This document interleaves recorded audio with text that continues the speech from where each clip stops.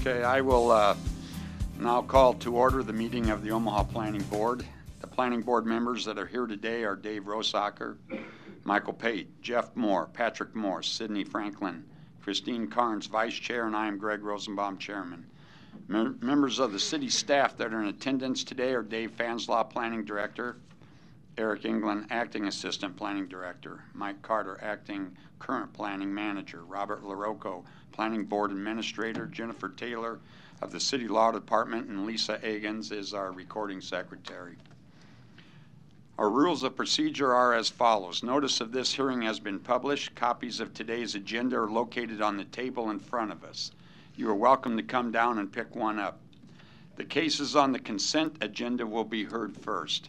Consent cases are perceived by the Planning Board to be non-controversial, have already been heard or been recommended for layover, and therefore will be read and voted on without the opportunity for your testimony. If you wish to testify, you may remove the case from the consent agenda. When each consent case is read, I will ask if anyone wants the case removed. If you do, please stand up and say so, and the case will be removed. This case will then be heard in the order in which it appears on the regular agenda after we go through the consent cases. When the case is heard, you will have the opportunity to come to the podium, clearly state your name and address, and give your testimony at that time. When hearing cases on the regular agenda, the board will first hear from the applicant. After the applicant states their case, we will hear from the proponents, and then we will hear from the opponents. After both sides are heard, the public hearing will be closed, and no additional testimony will be permitted unless a board member requests additional information. When at the podium, please clearly state your name, address, and whom you are representing for the record. Your testimony is very important to us. In the interest of time and courtesy to others, please be short and to the point. We will try to limit each case to 10 minutes. Those directly involved in the case, please speak first. We request that large groups select a spokesperson to represent that group, therefore eliminating repetitive testimony. When giving testimony, please provide new information and try not to repeat what has been previously said. We do ask that all speakers and others be treated with courtesy and with respect. In that regard, please remain silent while seated, and please turn off your cell phones. Our decision to approve, deny, or continue a case made here today will be forwarded to the City Council for another public hearing and final disposition by the City Council. Conditional use permits are an exception to this rule. The board's decision made here today on conditional use permits are final and not forwarded to the City Council. Lastly, upon the advice of the Law Department, all communications to the board members from attorneys or other interested parties should be transmitted through the Planning Department so that they are made a part of the public record. The department will then transmit all that information to the board as well as to the rest of the public. Rezoning matters are an exception to this rule. A current copy of the Nebraska Open Meetings Act can be found in a white binder on the east wall of this room. And there are no changes to the consent agenda, so we'll get started with the consent cases.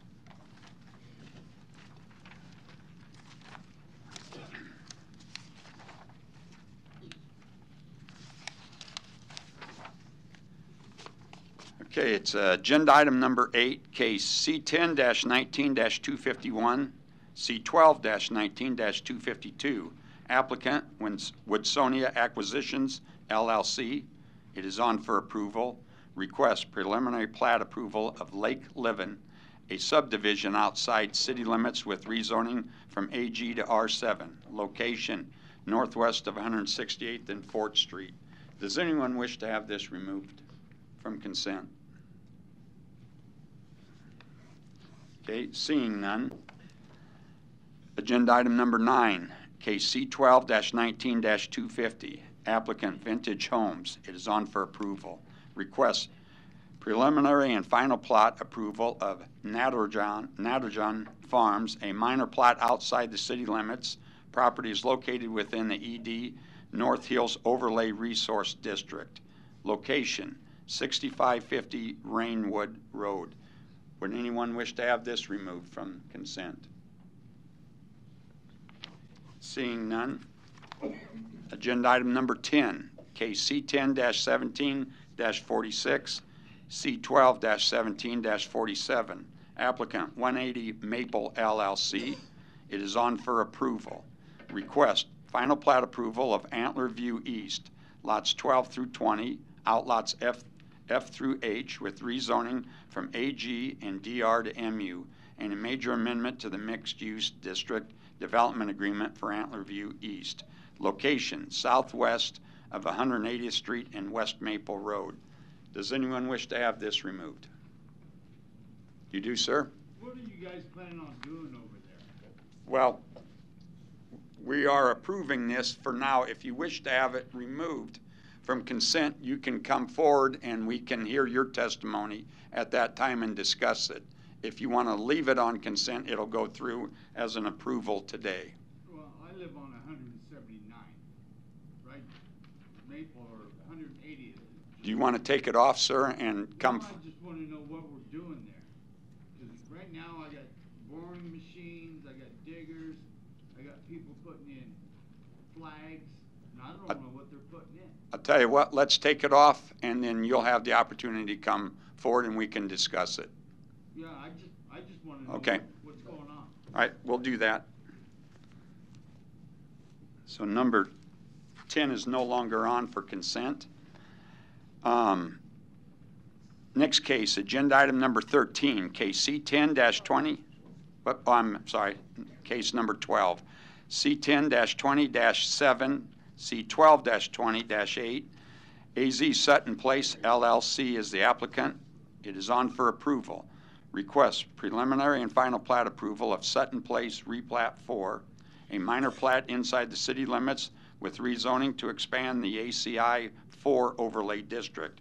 Location 7205 and 7215 Ontario Street. Does anyone wish to have this removed? You do? Just a question, sir, and I apologize. I was not aware that item number 8 is on the consent agenda. If possible, I would like to have that removed from the regular agenda so that I can be heard on that matter. Okay, we're going to take, did you want 12? No, nothing Oh, from 12. just 8. Yes. All right, we're going to take 8 and 19 off. Both those will be taken off, okay? Give me a second here, and we're going to take 19 because those are related cases. And 12, you're okay, sir, with 12? Yes. All right. Does anyone else wish to have agenda item number 12 taken off of consent? Okay, seeing none. Agenda item number 13, case C10-20-9. Applicant Reagan Pence, Lamprey Nearson. It is on for approval. Request rezoning from R2 and CC to GO. Property is located within an ACI 2 overlay district. Location 3206 South 71st Street. Does anyone wish to have this removed? I do. Okay. That will be removed. I thought I was going to be able to speak about it today. Is that You not can. true? You removed it. When we go through the agenda items, you'll be able to come forward and give your testimony. Okay, thank you. Okay. Agenda item number 14, case C10-20-10, applicant Michael J. Hall. It is on for approval. Request rezoning from R435 to R4. Location 4252 Corby Street. Does anyone wish to have this removed? Okay, seeing none. Agenda item number 15, case C10-20-11, applicant Nathan Birch. It is on for approval. Request rezoning from R435 to R4. Location 2120 South 48th Ave. Anyone wish to have this removed? Seeing none, agenda item Number 18, case C10-20-40, applicant Patrick Garber for Robot Alpha LLC. It is on for approval. Request rezoning from GI to CC. Property is located within an ACI 1 overlay district. Location 3301 Leavenworth Street. Does anyone wish to have this removed?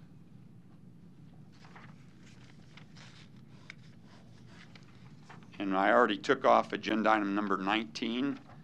The last case is agenda item number 20, case C8-20-15. Applicant Vintage Homes. It is on for approval. Request approval of a special use permit to allow development in the ED Environmental Resource Overlay District. Location 6550 Rainwood Road. Does anyone wish to have this removed? Okay, we've got some changes. Do we have a motion for the consent items that are on for approval? I move for approval of agenda items 9, 12, 14, 15, 18, and 20. We have a motion and a second. Lisa, will you please record the vote? Carnes? Yes. Rosacker? Yes. Pate? Yes. Moore? Yes. Morris? Yes. Franklin? Yes. Motion approved. I didn't vote. Oh, Yes. Mr. Chair? Yes. Okay, and the one that was on consent for layover I took off, so I don't think we need a motion. Is that correct, Chris? We don't have any others? Okay. We'll get started with the first two cases are administrative only, so there will not be any opportunity for a public testimony. The first case is agenda item number 1, case C10-19-216, C12-19-217, applicant Lauren Johnson, Celebrity Homes, Omaha. Request final plat approval of Deer Crest, lots 1 through 171, outlots A through F, a subdivision outside city limits, along with rezoning from AG to R4, location southeast of 114th and State Streets. Eric. Yeah, so this is the final plat of the first phase. The original preliminary plat for Deer Crest was recommended for approval by Planning Board October 2nd and approved by City Council on November 26th. The entire platted area will include 323 single-family lots. This first phase includes 171 single-family lots as well as 6 outlots. One item to note is that the applicant will need to continue to coordinate with Parks and Public Works regarding the sewer plan just south of the site for an acceptable alignment that will need to be shown in the final subdivision agreement. Aside from that, the city is recommending approval of the rezoning from AG to R4, approval of the final plat subject to submittal of an acceptable final subdivision agreement prior to City Council. Okay, any questions, comments from the board? Do we have a motion? Motion to approve the rezoning from AG to R4 and approval of final plat subject to submittal of an acceptable final subdivision agreement prior to forwarding the request to the City Council. Second. We have a motion and a second. Lisa, will you please record the vote? Pate? Yes. Moore? Yes. Morris? Yes. Franklin? Yes. Carnes? Yes. Rosacker? Yes. Mr. Chair? Yes. Motion approved. Okay, agenda item number 2, let the record show that Chris Carnes is going to recuse herself and has left the meeting. Agenda item number 2, case C10-19-214, C12-19-215. Applicant Royce Enterprises Incorporated request final plat approval of estates at Loveland, a subdivision inside city limits along with rezoning from R2 to R4. Location southeast of 87th and Pacific Streets. Eric. Yeah, so this final plat for estates at Loveland, the preliminary plat was approved by City Council at yesterday's meeting, January 7th, 2020. This final plat is identical to that approved preliminary plat. It provides for 18 single-family homes to be redeveloped where these existing 7 properties are at this time. There's a detailed tree mitigation plan that will be part of the subdivision agreement, and there will be a note that will be needed to add to the final plats before sending to City Council regarding compliance with that tree mitigation. City staff is recommending approval of rezoning from R2 to R4, approval of the final plat subject to submittal of revised Mylars and acceptable final subdivision agreement prior to forwarding to City Council. Thank you, Eric. Any comments or questions from the board? Do we have a motion? Motion for the approval of rezoning from R2 to R4, approval of the final plat subject to submittal of revised Mylars and an acceptable final subdivision agreement prior to forwarding the request to City Council. Second. We have a motion and a second. Lisa, will you please record the vote? Rosacker? Yes. Pate? Yes. Moore? Yes. Morris? Yes. Franklin? Yes. Mr. Chair? Yes. Motion approved. Okay, that's the end of the administrative part of the meeting. So from here on in, we can hear public testimony. We're going to take cases 3 and 4 together. Agenda item number 3 is, oh, I'm sorry, Chris. Let the record show that Chris Carnes has come back to the meeting. Agenda item number 3, case C3-19-229. Applicant, Echo Properties and Planning Department on behalf of the City of Omaha request approval of an amendment to the future land use element to the city's master plan from low-density residential to high-density residential. This was laid over from the December meeting. Location, 4906, 4908, 4910, 4912, and 4914 Davenport Street. And agenda item number 4 is case C10-19-239, C11-19-224, applicant, Alco Properties, request rezoning from R435 and R7 to R7, along with approval of a PUR planned unit redevelopment overlay district. This also was laid over from the December meeting. Location, 4912 and 4914 Davenport Street. May we hear from the applicant, please?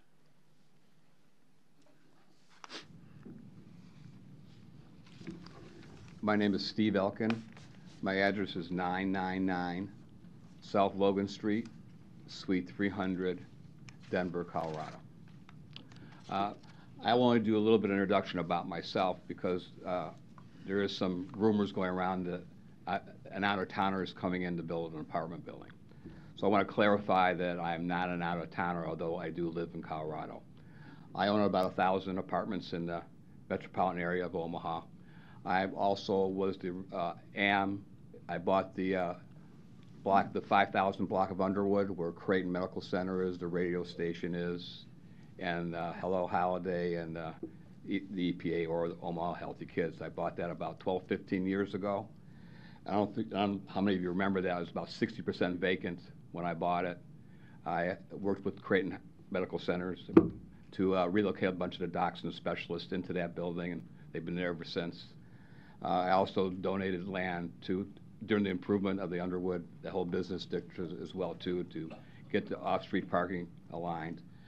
For 12 to 15 years now, I've allowed parking lots to be used for the merchants and their customers in the area at nighttime to help keep the cars off the residential streets and that nature as well too. I own 1913 Farnham, which used to be called the Conant Apartments. It's now called City Point. I took that building that had lead-based paint windows throughout the whole building, put all brand new windows in, renovated that building, including the lobby, and now we have one, hopefully a second retail tenant on that first floor. A couple of years ago, I bought Union Plaza at 16th and Jackson. Just finished a complete remodel of that lobby, added a fitness area, added a lounge area for the residents and office and public, obviously bathrooms as well too. Also converting that first level space into 2 spaces as well too. I also own properties, as I said, 1,000 apartments in La Vista and Council Bluffs, which is an age-restricted apartment building, and that's pretty much my history. So I want to make clear that I'm not an out-of-towner just coming in to build one property. Every single property I bought in the last 15 years, I still own. In Denver, I own properties that I built 30 years ago, and my son is here today, that our family still owns. And I would say probably in 35 years I've been in the real estate business, I've sold maybe less than a half a dozen properties. So I'm a long-term owner. I take care of my properties, and I think I'm also a good neighbor. I think I'd like to turn the rest of it over to the architect to be more technical about the presentation, things of that nature. And I'm here afterwards to answer any questions or things of that nature as well, too. Okay. Thank you, Steve. Thank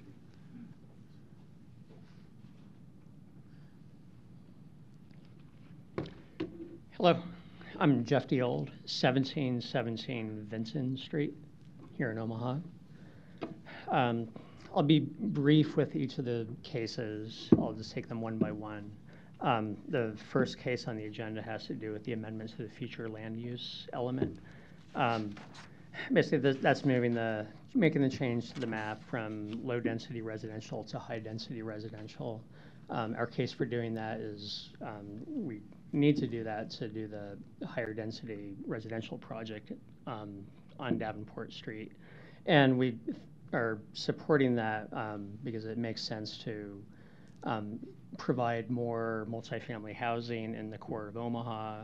We think that that number of households or that units will help support the planned rapid bus transit that's being planned along Dodge Street.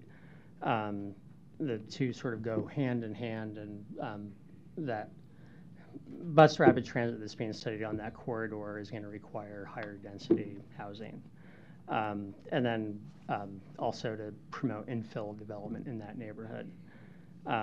The rezoning of the two lots from the R4 35 and R7 to both R7 are, I think, really fixing the zoning map on either side of Steve and Seth's property is currently R7 zoning, both to the east and the west. We basically taking the R4 35 and making that the R7 and sort of cleaning up the zoning in that area. That's associated with the final case on the docket, which is the planned unit redevelopment. We chose to pursue the planned unit redevelopment in lieu of going to the Zoning Board of Appeals and asking for waiver after waiver to make the project happen. Because the PUR, being the relatively new tool in the zoning handbook, allows us to work with city staff on the design of the project. The current R7 zoning doesn't really make it feasible between the two lots to fit in the 21-unit apartment building that's being proposed. Of those 21 units, we're planning 5 studio units and 16 one-bedroom units. The parking associated with that will be on a one-to-one basis, so 1 parking stall per unit that we're providing. And pursuing the PUR allows us to sort of get that program right-sized into those 2 lots that we're working with. So we're looking for waivers on the side setbacks to 10 feet on the side yards, 15 feet on the rear yard, and then 25 feet on the front yard, which is consistent with the street wall along the north side of Davenport. Working with the city staff on the design, essentially what we've been doing is we've been following the infill guidelines that were developed by the planning department. And that's taken us from sort of a flat roof design where we began with smaller windows on the elevations with 1 material. And we've adjusted the design to include 2 gable roofs to fit more in the character of Davenport Street in that section of Dundee. We've increased the window sizes of that front elevation and on all 4 sides of the building, ensuring that the building really talks to the residential street, which is sort of in opposition to a lot of the slip-ins that we saw go into that Dundee area in past years. The entrance to the building is directly connected to the sidewalk so that it's more welcoming to the street. And then we've added more primary materials to the building. So it's more or less set into 2 halves where we're using brick as 1 half of the building under one of the gabled roofs, and then a cementitious panel that has some depth or articulation with battens on the other half of the building. The brick wraps along to the west side a little bit, and then the cementitious panels make up primarily the side elevations. And then over the last month, since we had the layover, we had time to respond to city staff comments in the urban design division to work on the rear elevation, where we added more windows and brick to the rear of the building also.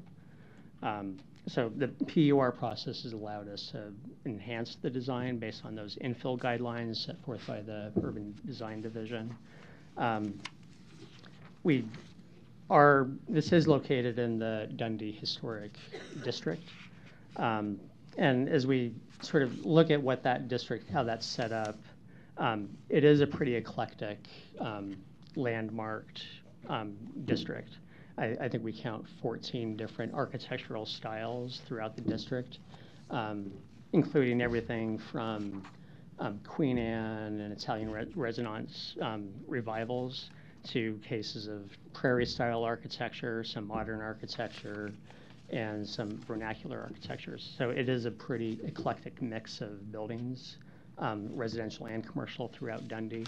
And as we read the infill guidelines, one thing that we're careful to do is not to engage in historic mimicry with the building that we're proposing. So our design, I would characterize it as leaning more towards the modern side. Whereas working with the city staff, we're trying to find elements that are sort of compatible with its context. So adding the gabled roofs, making sure that we have larger windows. But what we don't want to get into is trying to recreate an old-looking building with new materials. We believe that we should be doing something of its time and place.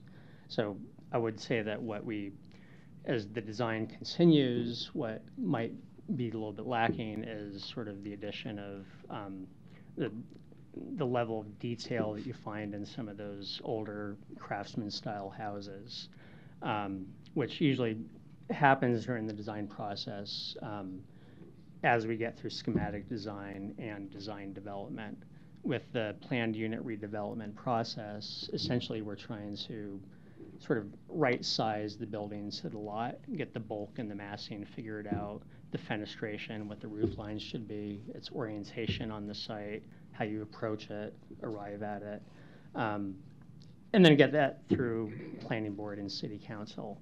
As the design develops, as we sort of get past this point, that's where we start to really get to study the materials that we're using, understand how the windows should be detailed, whether those should have cast stone sills or not, whether the lintels should be expressed, whether we should be exploring alternate coursings on the brick facade, whether the parapet should have more depth or not to it. So there's a sort of refined level of detail that usually happens in the design development process before we get into our true working drawings, where we understand the detailing of the project a lot clearer and how that impacts the aesthetics. So I'd say that we have the bulk of the project designed, what the profile should be, how it fits on the site.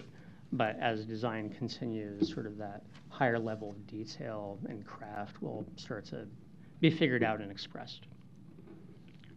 So I'll leave it at that. Jeff, just to inquire with Steve, maybe one of you, have you had neighborhood meetings? Yes, we've met with, earlier in the fall, we had sort of email correspondence with the Dundee Memorial Park Neighborhood Association. We thought we were going to be on the planning board docket in November. So we initially did an email conversation with that group. We've met with the Midtown Neighborhood Association, and Monday evening I was able to meet with the board for the Dundee Neighborhood Association. And in your assessment, how do you feel those meetings went? All right? I would say that in my assessment that there was sort of a range of opposition, and I would characterize the opposition as partly having to do with the nature of the project itself, that it's too dense. It doesn't, we are removing a single family house from the R435 lot. So there's some opposition to that. And then just the nature of the 21 units being added to that street. So I think there's some concern about just the nature of the project itself. And then there's also concern about whether the project fits what the Dundee style is, whatever that might be. There's aesthetic concerns, I would say. Okay, thank you. Thank you, Jeff. Any other proponents that wish to speak?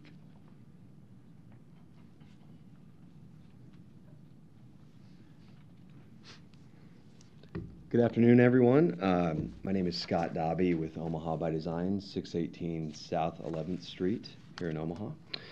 I think no development project is perfect.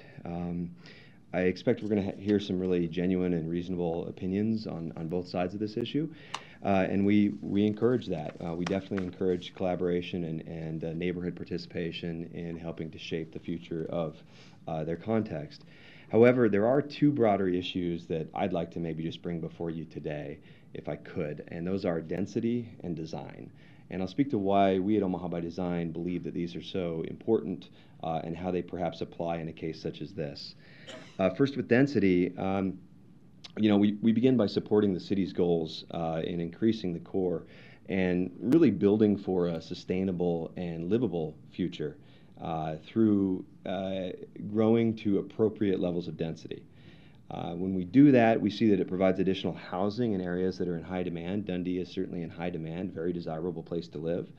That leads to greater walkability, which leads to less dependence on personal automobiles. And you see that certainly as a draw in this case, where you're just 0.2 of a mile from a station on what will be the city's biggest investment in public transportation in a generation. I'm not here to say what the perfect number of units per acre is in this given sense, but certainly I believe that we see that it could be increased in this case. You have 2 lots, one is vacant, the other is, unless I'm mistaken, it has 1 unit of housing in it. If we see that increasing across the 2 lots to a number of like 21 units, I think is what I heard, that's, if you think of it, that's 20 times more people with access to the schools, to close access to jobs and education and transportation. It's 20 times more people that are patronizing local shops and restaurants, that are helping to keep those storefronts occupied and vibrant and leading to entrepreneurship and economic development that comes from small businesses. And all that happens with nothing near a 20-time increase in the cost of providing city services. It's a far more efficient way, density is, of paying for our police and fire and sewer and snow removal and all those many things that already are pre-existing to a large degree in that case. So density certainly, and then also on the design side, this is where it's naturally most subjective. Myself as an architect and a Dundee resident, I would find what I see in these drawings as a handsome addition to my own neighborhood. But I completely understand and respect that some of my neighbors would disagree, would have a different vision for what design compatibility with Dundee might look like. And so I think rather than the subjective side, we have to look to the few objective guidelines that we do have. And the city's own infill design guidelines were mentioned. There's also the National Trust for Historic Preservation, which is kind of a leading authority on these matters, and they speak much to the idea of being compatible but differentiated. And I think that's, in a lot of ways, the most of what we can ask of infill design. I love, like anybody, the old 100-plus-year-old building with intricate masonry work and all the things with the craftsmen and the handmade. But frankly, if we were to ask for exactly that today, it would be such a luxury product because of the cost of labor that we'd be running counter to some of our goals. And unfortunately, then, if we push too hard that way, we end up sometimes with a mimicry, I think is the term Jeff used, kind of a cheap photocopy sometimes of a truly historic building. And so instead of copying, we try to be compatible, and I'll be brief here, but generally we look for things like, does it address the street? It's not like the old slip-ins of the past. It's got a front door. Does it respect the context? Well, it matches the setbacks of all the adjacent buildings. It minimizes surface parking, which is something that a lot of past developments have not done. And then in terms of building form, it takes those cues from the neighborhood, from the vernacular, with the gable roof shape, with the relatively simple and straightforward form and use of materials, and with the subdivided scale that shows kind of like two faces on the facade. And finally, closing with just the quality of materials and landscaping. It's in the details that matter. And so that's why, working with city staff, we know that those details will be followed through with the brick and the fiber cement siding and those highly durable, long-lasting materials. So finally, in closing, I just say thank you for your time.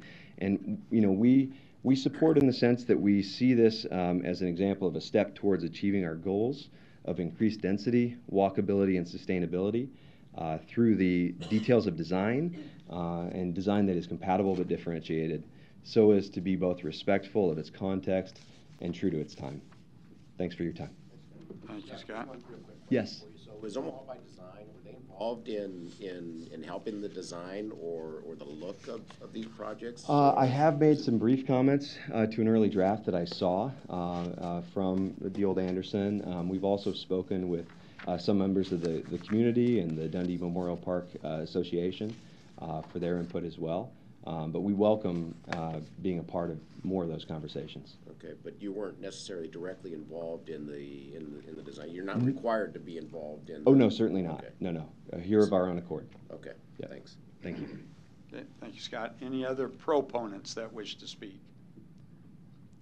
Seeing none, are there any opponents that wish to speak? If you're in how many people, come on down. How many opponents that are here, raise your hand, please. How many of you are going to speak? If you want to come down and take a seat in the front, that'll be helpful. Hi. And just give your name and address, please. I'm Sarah Nelson. I live at 4806 Underwood Avenue. What was your first name? Sarah. Okay, thank you. So I'm wearing two hats today, and I'll be brief on my first one. I'm Sarah Nelson, the Dundee resident, and then I'm also the co-president of the Dundee Memorial Park Association. My co-president, Mary, is here with me today as well. So my hat as Sarah Nelson is that the message that the neighbors have been receiving about the demolition of the current house that resides on 4914 Davenport Street is that it deserves to be demolished because it is dilapidated. I strongly disagree with that. It is not dilapidated by evidence of the fact that it was sold in 2016 for the price of $125,000. So that does not, those two facts don't fit together for me. So I'll leave that there as Sarah Nelson. I wrote you all a letter, so you all got my notes there. As Sarah Nelson, as Dundee Memorial Park Association co-president, we also do not believe that this house should be demolished, but we do understand the city's goals in helping the Omaha Rapid Bus Transit be successful and that we are pushing more density in that area. One thing I'd like to say, though, is this is a non-arterial street. It is a residential street, so please take that into consideration. We spoke with Jeff on Monday, as he said. It was a very great conversation. I was very thankful with how open he was to receiving our comments about the aesthetics of the building. We, as designed right now, we appreciate the brick, we appreciate the gable, but we don't feel like that's enough. According to Omaha's Urban Design Handbook, new development should be designed to conserve and or enhance the historic character of existing urban districts. We don't feel that this design does either of those things. As you drive down Davenport, you will see covered and wrapped around porches. You will see roof forms of gables and dormers. You will see incredible masonry. But you will also see that this block has had a lot of things done to it rather than for it. The slip-ins, the apartment buildings on the residential street. So it hasn't.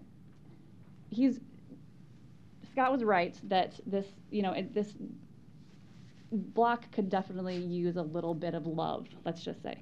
So we are open to allowing this development to happen. We would just like it to look a little bit more like Dundee.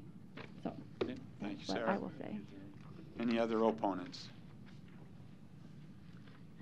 Hi there, my name is Mary Green, and I'm at 5106 Western. I'm a Dundee resident, and I'm speaking for myself as a Dundee resident. I'm speaking in opposition to this.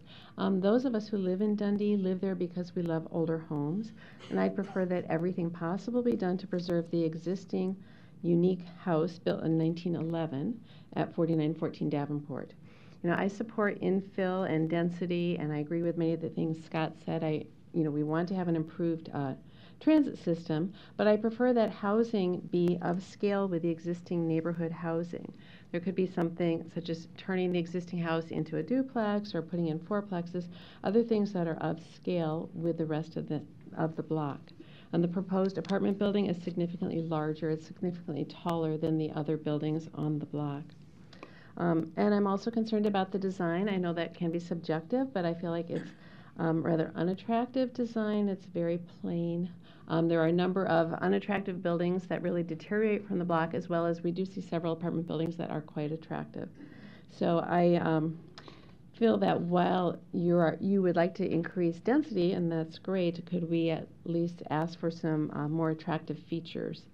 And I think the planning board should be striving to maintain the unique characteristics of the older homes and buildings. That's why the neighborhood is so popular, is because of those characteristics. And I think having the planning board help us maintain the existing grace and charm of the neighborhood is important, rather than enabling the neighborhood to further decline with unattractive, larger buildings. Thank you. Okay. Thank you, Mary.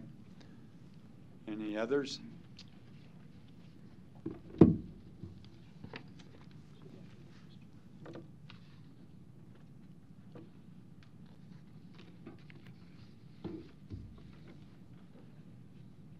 I get this to work here or not, but I have a letter and some It'll take. photographs that I'll pass around Okay. that you can have. And I Yep. apologize for the fact that Need your name and address, please, sir. my name is Alan Rao, and I live at 4908 Chicago. Been a member of the neighborhood for 40 years, and I feel like the new guy on the block. So, and I know I don't want to be repetitive, and I do appreciate your point of view, and I didn't realize your involvement in the community, and I do appreciate that. So, number 3 on the letter here, number 1, where it said he has not met, but apparently he has, again, the dialogue has been very helpful for me too, so I appreciate that. So, my biggest concern, and I took these yesterday, right about twilight, to show you the love that so many people have for this neighborhood, and it's very unique. It's one of a kind, and I know I've said this the last time I was here. It's known all over the world, if you can imagine that. To stand in the yard and someone comes by and says, "Where's the Buffett grocery store?" And I proudly point down the street. It's been beautifully renovated. The trolley stop, I took a picture of that. And idea of mimicking, I understand that, but there's also a thing of designing something with a nod to the past, and how deep that nod is, I guess, is sometimes up to the observer a little bit. The Hart Building, I just went under a renovation, and I don't know how much they spent, but I saw masons there for 3 months. If you ever hired a mason, they're not making minimum wage. It's a beautiful renovation and remodeling. Can you imagine if it had been gone? So, and I didn't know you were involved with that other strip there, with Hello Holiday and so on. I took a picture of it at night. Better Homes and Garden, that building there has done a huge expense for months. And as I walk every morning, I'm a retired teacher now, so the Dundee Bank, as I just said, the Buffett grocery store, so. We thought we'd see Paul McCartney and Warren Buffett sitting not too far from these buildings. They could have eaten anywhere in the world, but they chose here. It's a special place. And just a typical, and are they mimicking each other? Perhaps not, so. But I like the idea of to do something with a nod to the past. So, and of course, I don't know how much money was spent on the Dundee Theater, but if you think about it, it's the last community movie theater that we have. And movies that I've never seen before. My wife and I are movie buffs, and you know, we've never seen the Academy Award shorts. So it's a special place, and it's one of a kind. The letter that I put there, and I do apologize, it's an error now, and I did know the procedures of who to get it to first and so on, but and I do appreciate your coming and visit. But I'm very concerned with the historic house, and it doesn't seem to nod deep enough to the past of the new project. So the families of these homes have endured the parade of history during the Great Depression and the wars. These families have helped build this great city. These homes are part of a huge canvas. We heard no matter how large a city becomes, it's still a collection of neighborhoods, and will always be, whether it's New York City or London or whatever. And as I'm looking at the larger context, as I understand better, maybe we need a better communication with all the neighborhoods about the bus system, and will we all share equally in this development. But as we grow, can we do this with wisdom and without losing the heart and soul? So thank you. Okay. Thank you, Alan.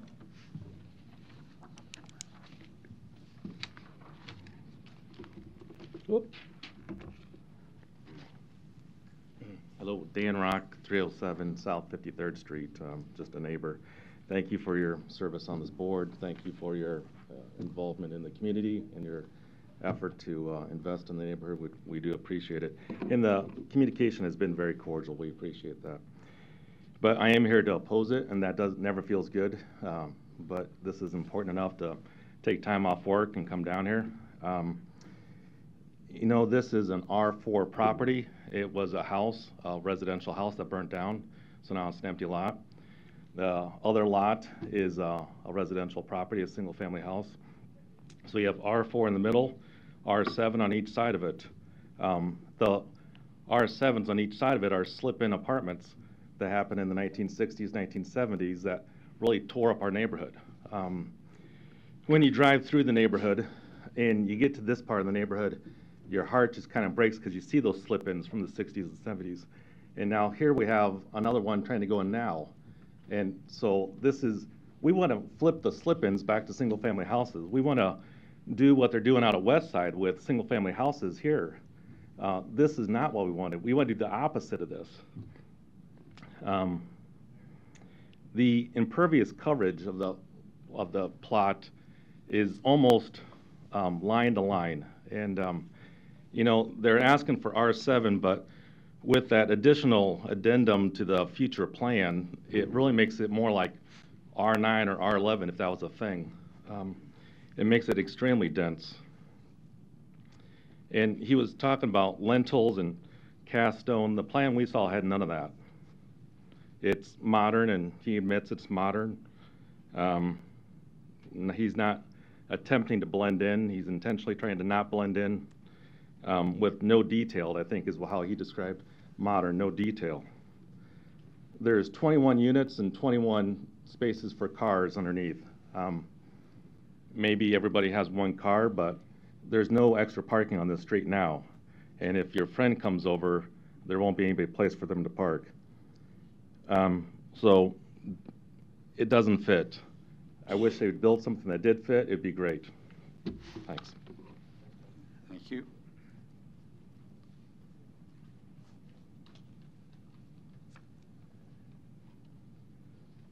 Fred Wolf, 5003 Davenport Street. We moved from a really nice neighborhood by Hanscom Park in 1963, and it's still a really nice neighborhood. But I lived for 10 years on 50th Avenue, just south of Dodge, up the street from Dan Rock. I've lived in my current house 32 years. I lived in several apartments for a couple years each between the two houses. I worked on the corner of 50th and Dodge at the gas station or the drugstore for 25 years or more. So there's quite a connection for me. And from having a paper route and getting the newspaper and just being around Dundee forever, there's a little historical duress on Dundee. In about 1965 or so, maybe a little later, NP Dodge, whose sales office was in the current Goldbergs, decided they wanted to build a 13-story tower on 50th and Dodge. They bought up all the real estate from 50th to 51st, excluding what was then Western Security Bank. All the houses on Capitol Avenue on both sides, north side and south side of the street. Fortunately, that fell through. And if you look at Dundee now and you look at it back in '63, that it's pretty similar to what it was. But that is because of the tenacity of the neighborhood. I believe it was one guy that owned a drugstore on 50th and Grover that pretty much got the NP Dodge Tower stopped. Then later on, where your property is, Safeway wanted to build, tear down the health clinic on down and build a big Safeway store. I believe that's what maybe got the neighborhood association started. On 50th and Dodge, where Cole's Drug is, Walgreens wanted that and had some purchase agreements for the properties west of there, but Don Klein, that owned Chris Drug, wouldn't sell. And Denny Moran, that owned the Dundee Theater and the properties along 50th Street, when Walgreens went to their second option, wouldn't sell. They should probably both get an award from the city. The changes would have been devastating. Where the Dundee Community Garden is, there was a proposal for maybe 8 to 12 condos on that lot years ago. And these things would have just changed Dundee. It wouldn't be Dundee anymore if any of these changes had gone through. People come and look around Dundee, and it's like the play the Playhouse put on a couple years ago, I love you, you're perfect, now change. And it's just, development isn't, I believe, the issue. I think most people in Dundee would love to see Davenport from 49th to 50th, a little bit of sprucing up. Maybe a couple of fourplexes or a sixplex or something. But 21 units with underground parking and not enough parking. If there's a married couple or a guy and his girlfriend living together, you're out of parking already. And like several people have said, parking is an issue. And the more people you have, I believe it becomes a little bit less of a walkable neighborhood. Yeah, the parking is short. And then another big change that Lanny McNichols, who saved the streetlights years ago, also went to bat for the neighborhood.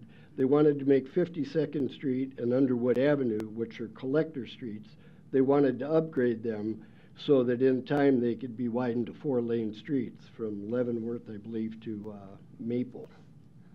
So, you know, the tenacity of the neighborhood has served the neighborhood well. And the neighborhood is very walkable. And although it's changed significantly since 1963, it still looks pretty much the same. Thank you. Okay, thank you. Any others?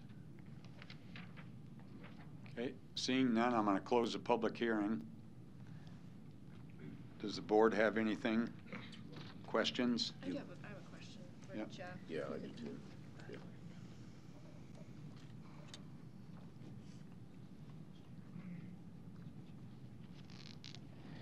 Jeff Deold, 1717 Vincent Streets.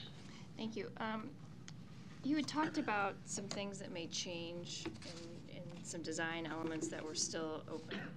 Could you go back through that for me and talk about what considerations you're still making? Right. So if I can back up and explain the process a little bit. So if we're working on something that's as of right, if a project that we're doing fits within the zoning and we can just design something, go into working drawings, submit a building permit without going through these extra steps, we'll go through a pre-design phase where we'll work out what the program is with the client and sort of get a base understanding of what the project is. And then we go into something that's called schematic design, where we refine the project more, work on the floor plans, get a sense of the building elevations, what the massing is, and so on. And then the final design phase, before we go into actual working drawings, we'll study what the materials are in further depth. We'll understand what the wall sections are, really get a further understanding of what design is before we go into several weeks of working on the details and the engineering of the project and things like that. With the planned unit redevelopment process, and to some degree, we've gotten sort of well into schematic design, but we haven't formally started schematic design with Steve and Seth. So we're sort of somewhere between that pre-design and schematic design phase, where we haven't gotten to the design development phase, where we're making our window selections and talking to manufacturers and understanding that this half of the window should be operable, there should be a mold down the center, it should be broken up into so many lights, understanding how that window fits into a cementitious panel wall and the depth of that window, what the trim around it should be, how that window might fit in a brick wall, what the sill of the window wants to be, how the lintel is expressed. Sort of that's a level of design that starts to happen in design development as we understand what materials are that we're working with, as we're budgeting the project with a general contractor who might be on board, and sort of comparing the design to whether we're within budget, out of budget, things like that, and working with material manufacturers. So there's sort of a level of refinement that we're clearly not at, and I think sometimes when we release renderings or start to draw this and release it to the public, it doesn't leave a whole lot to the imagination because the design really isn't complete yet. So there are things like the window lintels. Like, have we thought about whether they should be cast stone or whether there should be a soldier course underneath the brick windows that would start to add some depth and character to the facade?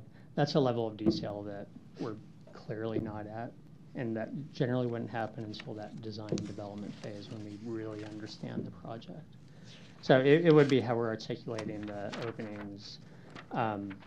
It was mentioned that a lot of Davenport has, on the single-family homes, wraparound porches with steps up. There's some depth to the porch that sits in front of the house. It's a little bit more welcoming and inviting for a single-family house. Those are elements that you find throughout Dundee. Whether or not, as we work on the entrance to this apartment building, we wouldn't sort of take a wraparound porch, clipped from another building, and then tack it onto this apartment building. But as we further the design, we'd start to look at what the front entrance is and the nature of the canopy and what the landscaping really is leading up to that front door, to start to pick up on the characteristics that you might start to have on that wraparound porch in a single-family house. Are you pretty set on the gray burnished face CMU and the brick that you've chosen? So I think the gray burnished CMU is primarily on the podium level. So the podium level is the first floor where the parking will exist. Part of that ends up being buried as you go towards the rear of the site. So that ends up being a ground floor detail. And I think that's certainly something that we could explore, whether that's the appropriate choice, wrapping the podium. And then the brick itself, we've said that it's brick.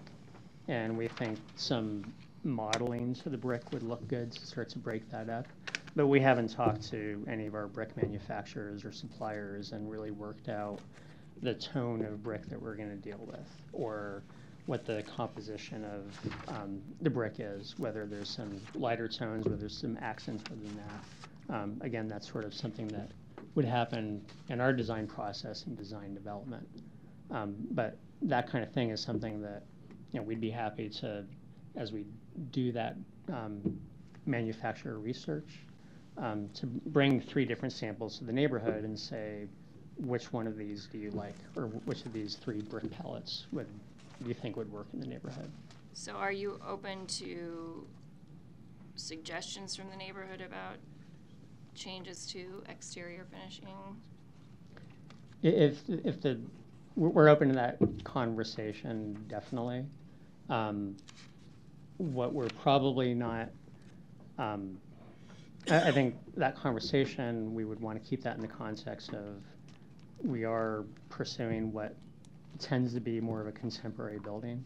So we're not interested in necessarily taking Queen Anne elements or neo-Victorian elements and tacking them onto the building. And it needs to make sense within the context of the architecture.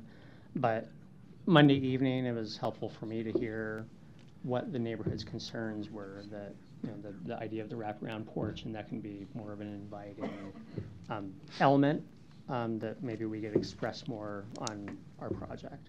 And then our facade, it does have some depth in plan. There's a fold towards the center of it that sort of implies a breakage of plane. That's something that we, rather than adding gables and dormers over all the windows, I think we can continue to explore the depth of the facade. Steve, but within the context of the infill guidelines. Yeah, Steve, I was going to ask you if you could come up, please.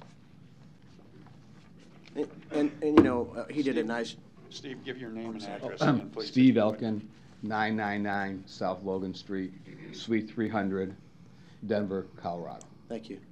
Jeff did a nice job of describing what could happen, but I'm looking to see, as the neighbors have come up and voiced their concerns, how committed are you to, working with them? And it sounds like you're a good neighbor wherever you've built, but there are a lot of concerns about the structure. If the neighborhood wants to designate a couple people to become part of the design team with us and the city staff, I have no problem with that. I also want to mention another project I forgot to mention, and that was the old smoke pit on Farnham. Oh, very nice. So I don't know if you know what it used to look like. I do. I finally finished redoing that not too long ago. Looks nice. So I think we're very respectful, maintaining character to all of our buildings. A building in Denver 3 years ago, we actually got an award for our exteriors and things of that nature. The blending I know that cement board and everything. when you bring in the public to help with aspects of the design, it's not going to please everybody. That's why I said a few. Yeah, but at least you're willing to work with Yes, them to yes. bring them on board so that they Yes. can have a voice in the project. So Yes. thank you very much. Yeah, if I could just follow up maybe with Jeff, and then maybe with Sarah, or Jeff maybe can answer the same question I'm going to ask anyway, but kind of getting back to all this, I think you can kind of tell that we're just kind of worried about the interaction with the neighborhood and how the building fits into the neighborhood. But did you ever at all consider more of a vintage look or a design? Because you mentioned, Jeff, more contemporary. You didn't want to really lose that contemporary look.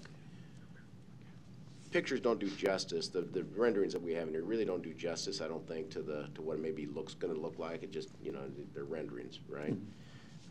But when you take a look at that neighborhood and some of the history of that neighborhood, design really doesn't fit very well. It's fine, it's nice looking, but it doesn't fit. So did you ever give any consideration to more of a vintage look? So Jeff the old 1717 Vinton Street.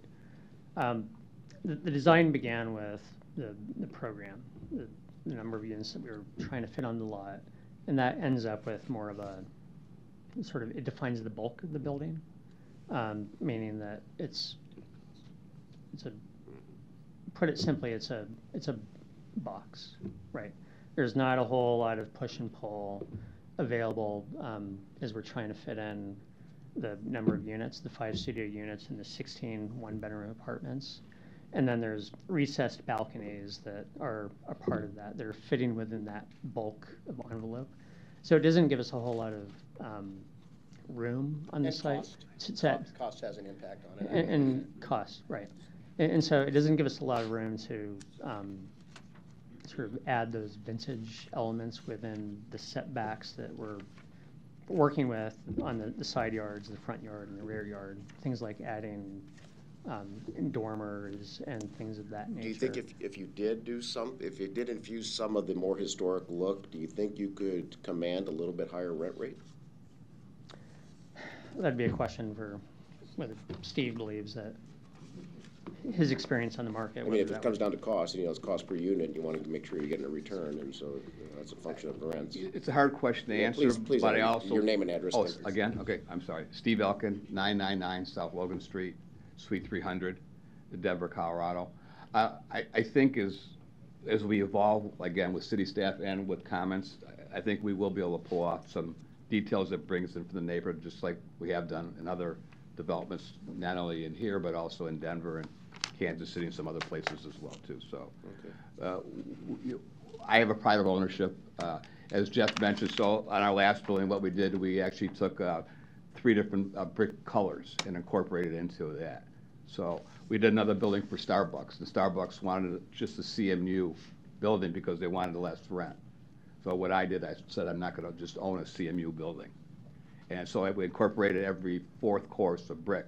So now it's CMU with 4 courses of brick. Because Starbucks may be gone in 5 or 7 years, but I'm going to own that building for a long time. So the next person will have. Yeah, so it sounds like you're all yeah. So willing to our work. goal is to make it a private ownership building too, being cost conscious, being sensitive to the neighborhood, and being, again, a good neighbor that I have been. Very good, and we appreciate it. So I would advise you to just continue to have dialogues with the neighbors and make sure that you're getting them involved. But one last question: are there any neighborhood covenants that are required for this project? Jeff the old 1717 Vinton Street. No, there's not. There are no covenants? No. Neighborhood association, I mean, maybe some, are you familiar with any? I don't know, I'm just asking the question. Are you calling somebody up? Yeah, let's call Sarah.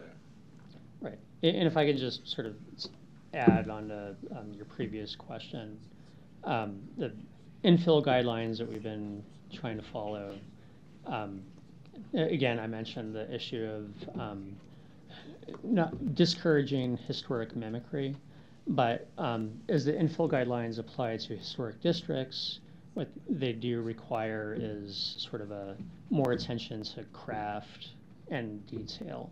So quality materials, well-detailed materials, things of that nature. And so that is something that the infill guidelines look to.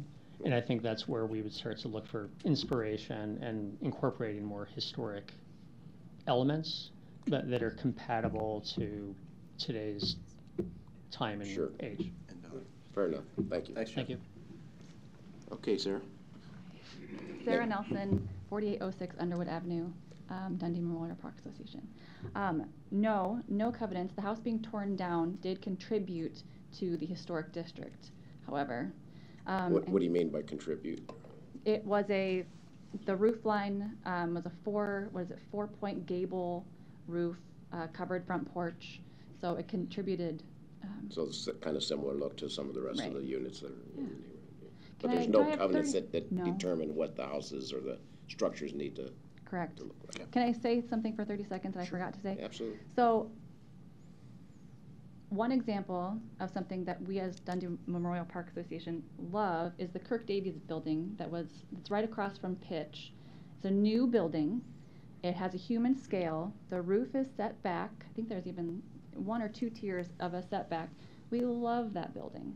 So I think that there are ways to keep a modern look in consideration of the historical district. So I would just like to say that the 4-story flat wall that is being proposed could be different. Well, and it sounds like you're going to have the chance, or somebody from your group hope or so. neighborhood Yeah. is going to be able to work with them, and so We would love it. it might not be everything you've always wanted, but Sure. it sounds like they're willing to work with you. So that's all you can ask, I guess, Yeah. at this That's point. good. Yeah. So you That's know, good keep Yeah. the communication. That's good, yeah. Thank you. Any other questions, comments from the board? I guess my comment would be that typically on a PUR, we are very aware of and comfortable with what we're voting on before we do so, because we have the opportunity as a city to hold you to that design, and hearing that things are still open to changes makes me a little bit uncomfortable at this point. I'd rather see the final design that you come to with the neighborhood, personally. We've recently done that with other developers as well. Yeah, that's kind of where my head was going to. Historically, as a board, we've, wanted to see the final product before we've come to a final decision. So, I mean, my recommendation would be a layover if you guys would be okay with it.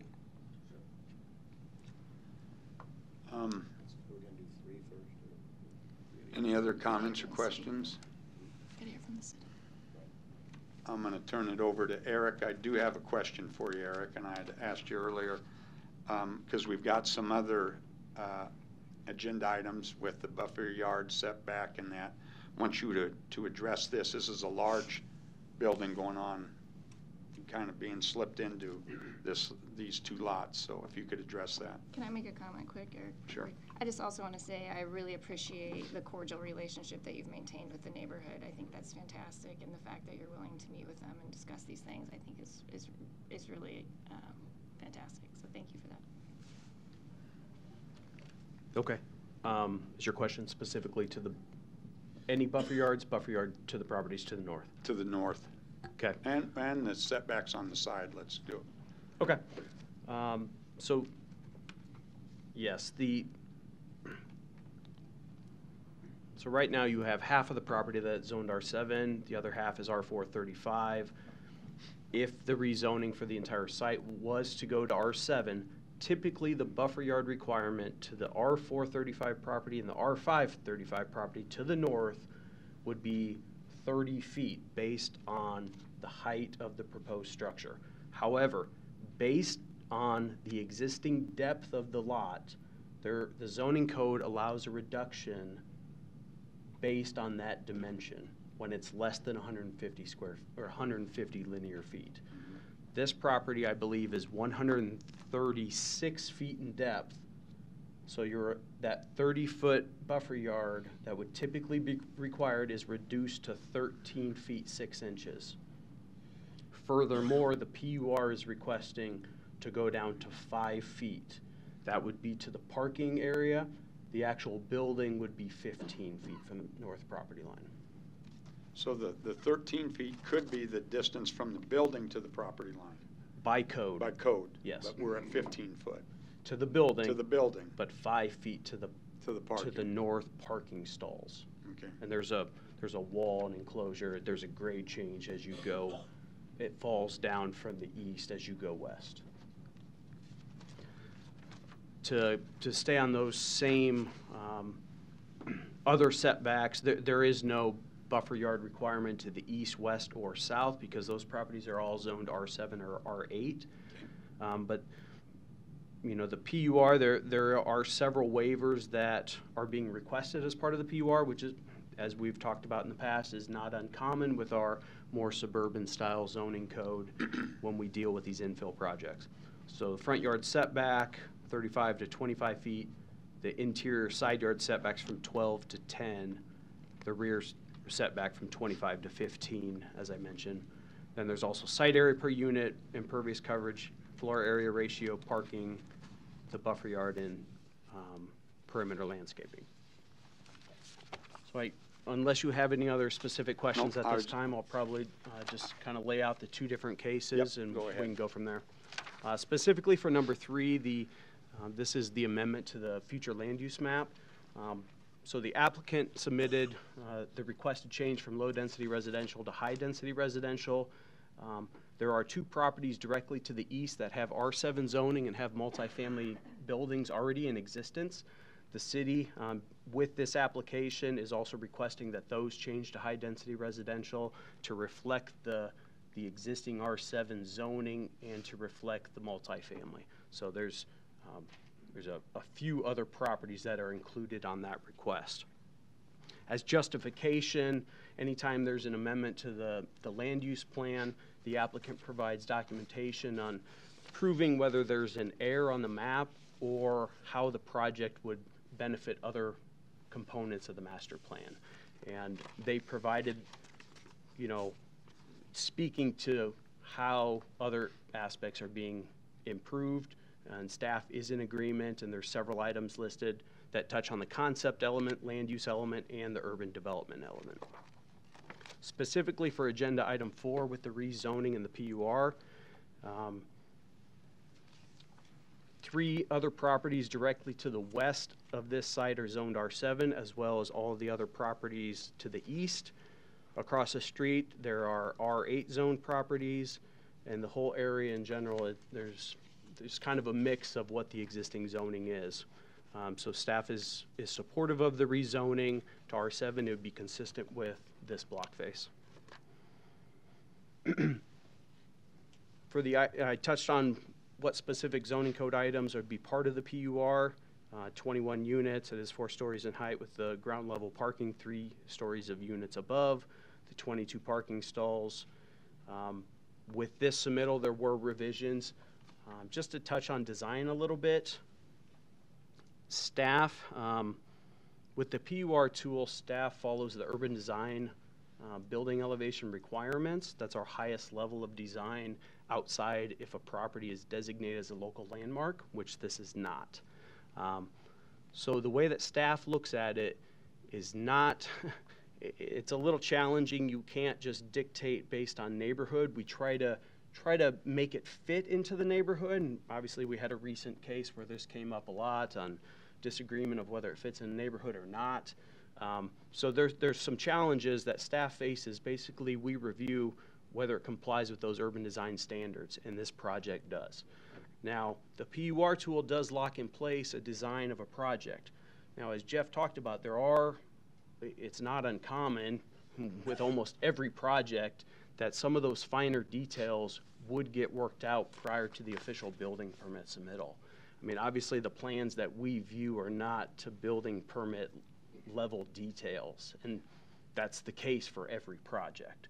Now, to what extent these finer elements are being designed, I'm not an architect. I don't know exactly what that would all look like.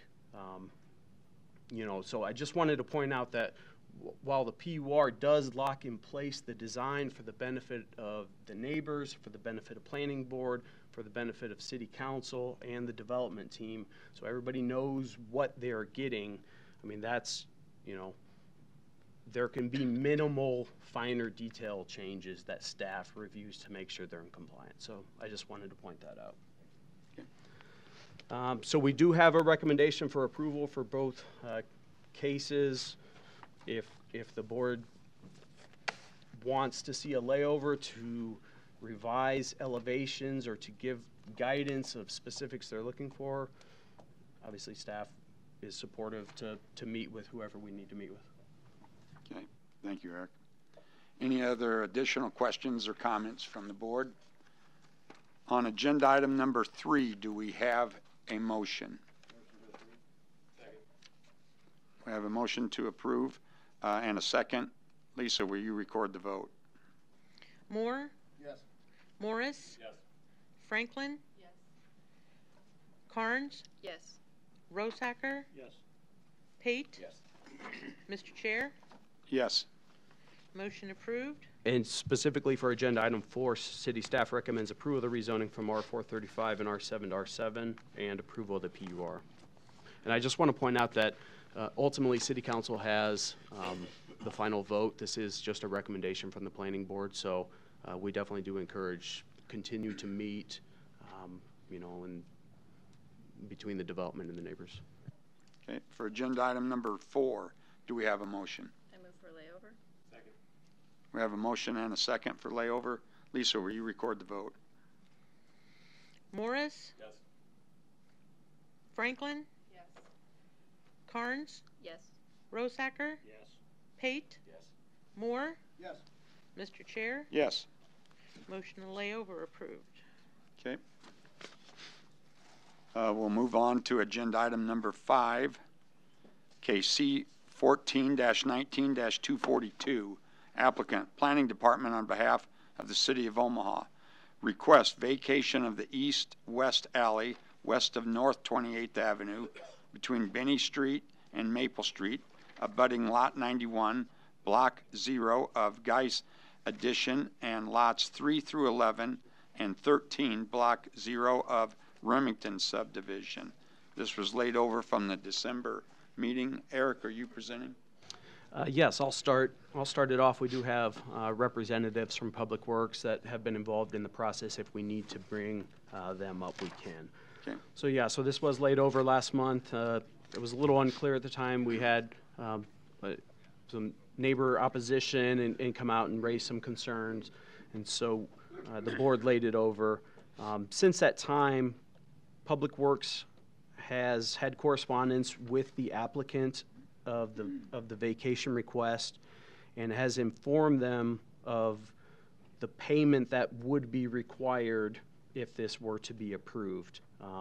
You know, you have one party that's requesting the vacation. However, it is being divided up between 5 different properties, but the applicant would have to pay for the entire right-of-way vacation, the appraisal price, unless their neighbors were agreeable to chipping in as well. So there 4 properties, 2863, 2867, 2871, and 2873 Binney Street, are on the north side of the proposed vacated alley. Those northern properties would have the vacated portion become a part of their property. Then you have one on the south side, 2910 North 28th Avenue, which fronts to the east. Part of their driveway, is my understanding, is in the alley, and so it makes sense for that southern property to receive that portion. So unless you have any questions, we can go through the public hearing, and then I can give my official recommendation afterwards. Okay. Any other proponents that wish to speak? Come forward, sir. Give your name and address, please.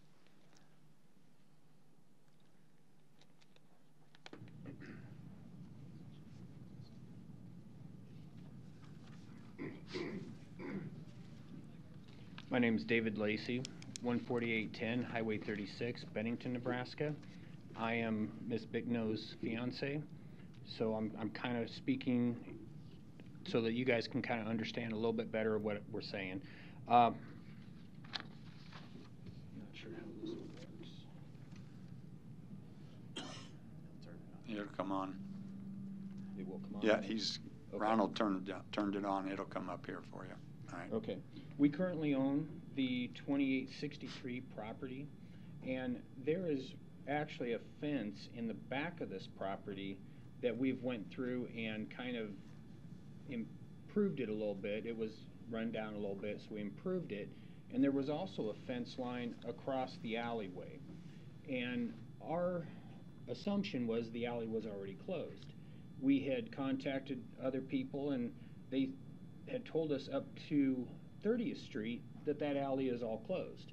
So we didn't, think too much about it, but then we got in touch with the city, and they said that the other half was actually still open. And then we had a little bit of a run-in with the neighbor. He actually came through and tore the fence out and went through that little area. But he owns the property to the west, which is an empty lot. He owns that one, and then he owned the location here at the corner where the house was tore down. He had those 2 properties. So he was just using the alley just to kind of go to that one to mow it. So after the fence was tore down, we just wanted to make sure that we were legal again to put it back up, and we wanted to just close the alley. Okay. Eric will address your question. You just want to know if you can put the fence back up? Yes. Okay. Well, we have to close the alley. I was under the impression, so. Yep. You probably see the same logo before we buy. Yeah, that's what yeah. Okay. She's just asking if we knew the fence was there before, so it was. Right. Thank you, David. Any other proponents that wish to speak? Seeing none, are there any opponents? Opponents That means somebody want to speak against it? Okay. Go ahead, come forward, give your name and address, sir. Yes, sir. Michelle Payne, 2866 Binney Street, across from 2867, and on that property, and the property at 2910 14 North 28th Avenue. That was my mother's house that they bought, okay? My mother had a reverse mortgage, which I was her, they call it power of attorney. And I said, Mom, you don't need no reverse mortgage. So I worked on the railroad for 26 years. And I used to say, Mom, you don't need no. Well, anyway, that's a long story though. But no, I've been taking care of that property for close to, I'm 71, and I grew up in that block where the vacant houses, there was 15 of us grew up in that lot. We bought the house next door because we outgrew the house. But that fence that I put up, I had my children, the people in the block, their children would come over and play basketball. I put a basketball hoop up on the garage. But I put a fence there to make the alley a little wider, and took the fence down, the property fence, where it was just like maybe 4 feet from the garage. So just to get the fence out the way and make it a little wider and longer for the children to play basketball, I did that. But I made the fence all the way across the garage wide so I could just swing the fence over to the other side so the fence would be, it was a swing fence. So I would just swing it all the way over here so they could play basketball. Did that for maybe like, well anyway, we played back there too when I was small, but the fence was so close. But that's why I put the fence up. So they have a little bit more room to play ball back there. And I feel that they do not have to block the alley, because when they took the house over, it's just one driveway now to get to my property on 2867 Benny. There's only one driveway.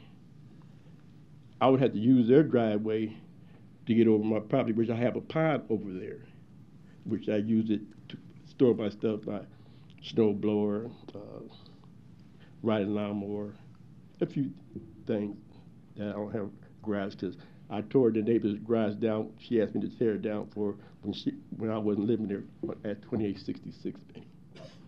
But in order to get a freeway to 28th Avenue, the alley would come in handy instead of trying to, if they're there, mess with their rental property, whatever they're doing over there,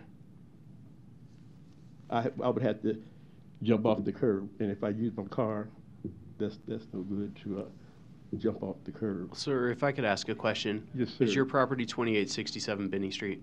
Yes, that's And there's no house on the property? No, sir. Okay. You should not be parking vehicles or pods on the lot. So I'm just telling you that the zoning code does not allow parking of vehicles in a residential lot without a home, basically. So I just wanted to point that out and make sure I knew which lot you were talking about. Yes, sir. But I live across the street. Does that matter? I live across the street. Does that matter? Then it should be parked on the property where your house is. Okay. Well, nobody told me that when I rented it, but now I know. Yes, sir. Okay. I'll go ahead and move it.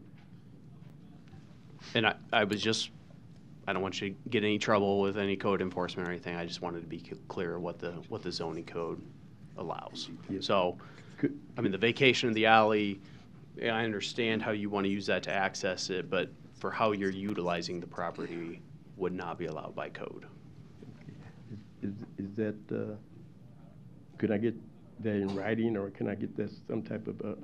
We can have you talk to our planning department staff, and we can get you some of that. After this, you could go up to the 11th floor and ask to go to the zoning help desk, and they could help you.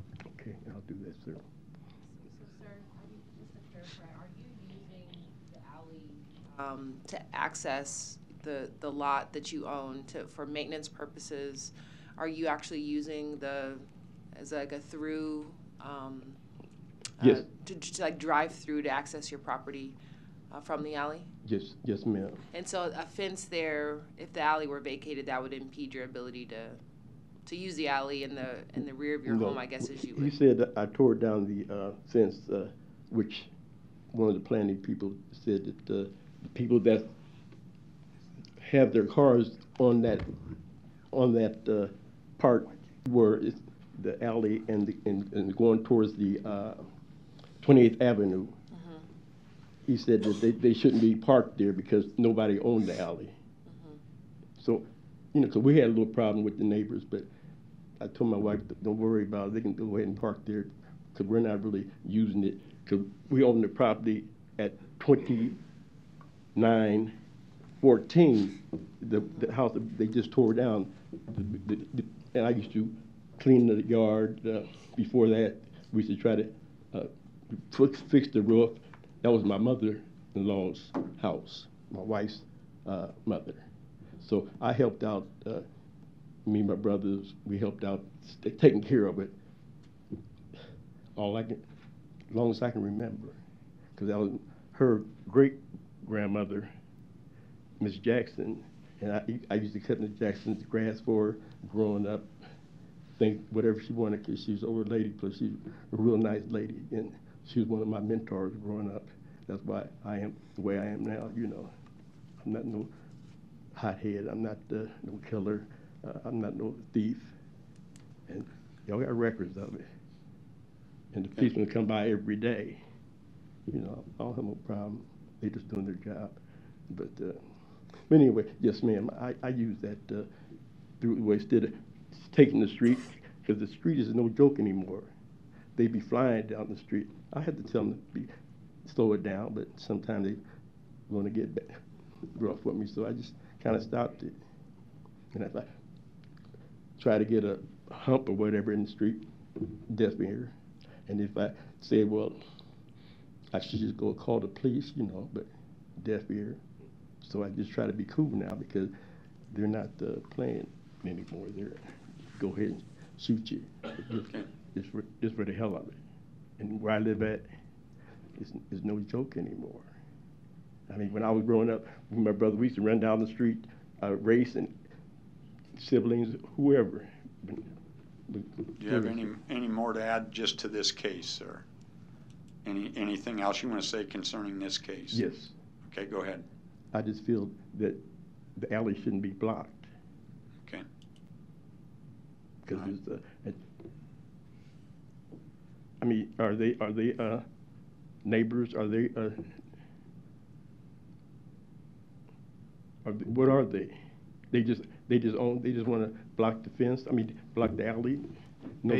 Basically, with this request, the alley would go away. The city currently owns the alley.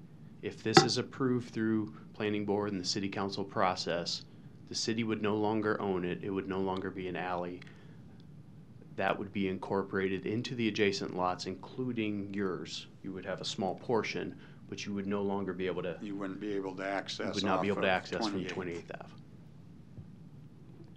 How come they just can't put a fence up around their property?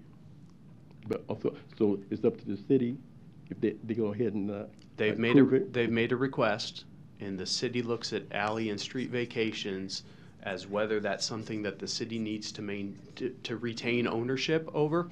So it's not an alley that goes through. It's not improved. There's no garages that get access from that alley. And so the city is saying that we are comfortable selling or vacating the alley to sell to the adjacent properties. And so they're going to encroach on my property, you say now? No. Nope. You would just get a small piece of land that is now the alley that would be now your land. Go to you. But there's no trespassing. There's nobody taking your land. There's nobody crossing property lines. You get part of that alley that's adjacent to your property. But he would lose access if he Right. Yeah. You lose the right of way. And every other neighbor would have the same thing. Yeah, but there's any other neighbor that's in that pathway. Access. no people care. I'm pretty much beside, well, they're just slumlords, but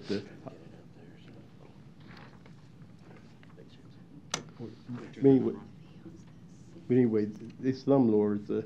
How much property do they have going through the area? Are they accessing, blocking all the alleys, all the property they have? So this diagram, Okay, yes, sir. this is your property, 2867. Here's the alley. The colored portion, this blue portion would go to this property, this green to them.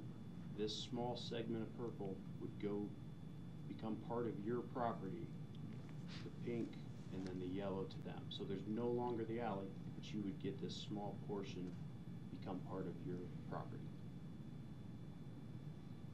But you could not drive over this land anymore from 28th Avenue. If you were to mow your property, you would have to access it from Binney Street. Well, we haven't determined that yet, though. If it's approved by City Council. But how about coming from my property at 2867? And that's the alley right here, right? That's the alley right there. That entire structure. Right, that's the alley. And then that's my property right there, 2914. You also own that one? Yes. Okay. So you wouldn't get any as proposed for this, but you also own this when you get that. Right? Because you own this? Right. Yes, right. Yes, sir. 2067. So they want to block it from Build a there. fence right next to the house. No more alley. Just be yard for anybody. So the neighbors, they would have to move their vehicle. They have about 3 or 4 vehicles about right here to stop about right there.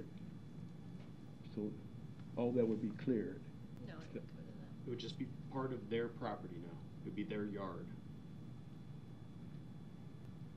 Where the alley is from 28th Avenue To here. right all the way at the 30th. No, it doesn't go through. No, I know that. It doesn't go through at the 2871 either. You're saying it's fenced here, but there's technically still an alley It's just here. not, The fence proven. should not be over the alley. No, That's an encroachment that shouldn't be there. Yeah, it was a fence there.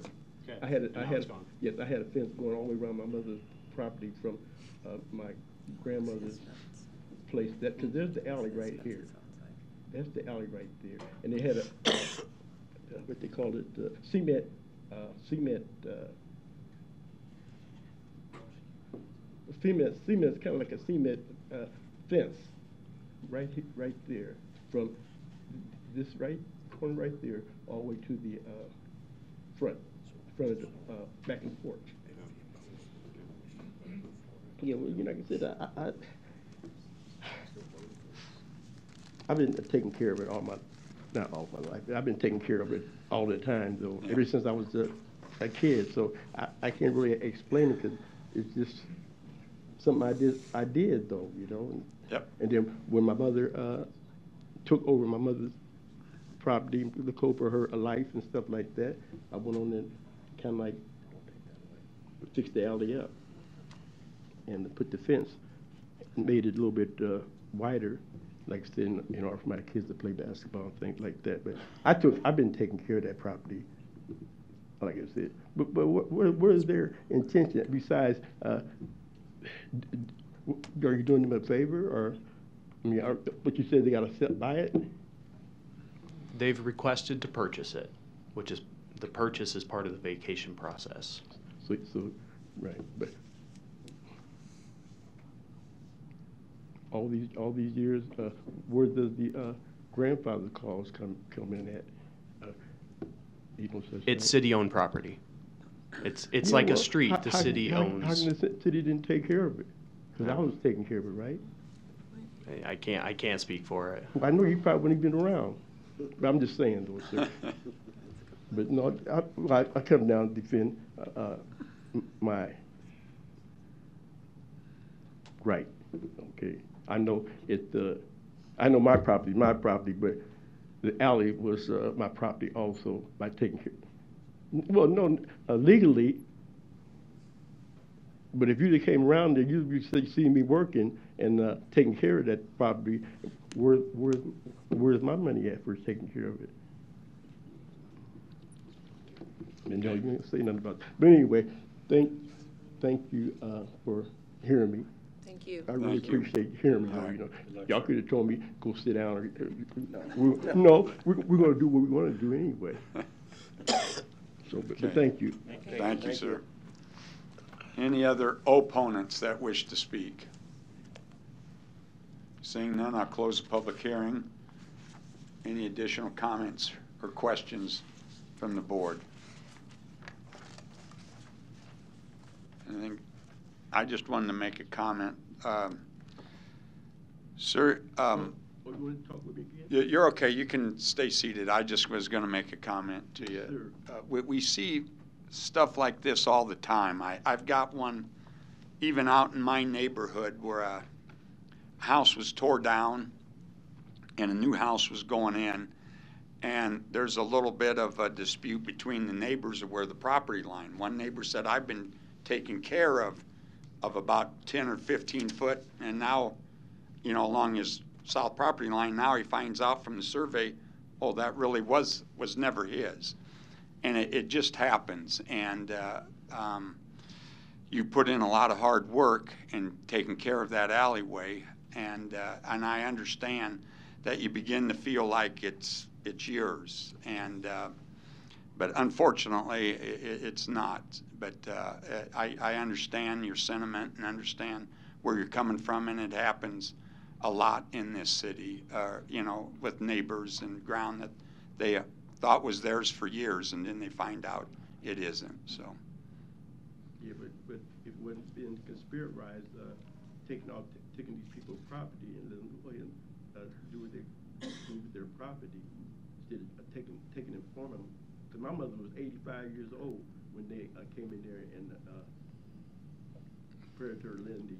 We understand that, Yeah, sir. I know. Okay. Y'all not dummies. I know that. There's All right. there. Thank you for coming. That's why I came down and expressed myself. Okay. Situation. Gotcha. Thank you, sir.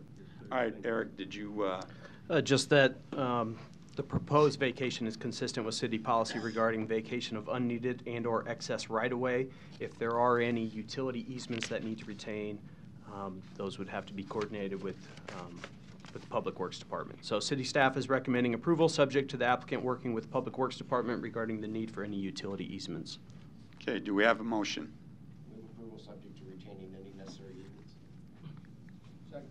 We have a motion, a second. Lisa, will you record the vote, please? Franklin? No. Carnes? Yes. Rosacker? Yes. Pate? Yes. Moore? Yes. Morris? Yes. Mr. Chair? Yes. Motion approved, 6-1. Agenda item number 6, case C3-20-2, applicant Planning Department on behalf of the City of Omaha, request approval of the Pacific Heights TIF redevelopment project plan, location 1217 and 1219 Pacific Street. Don, you're presenting?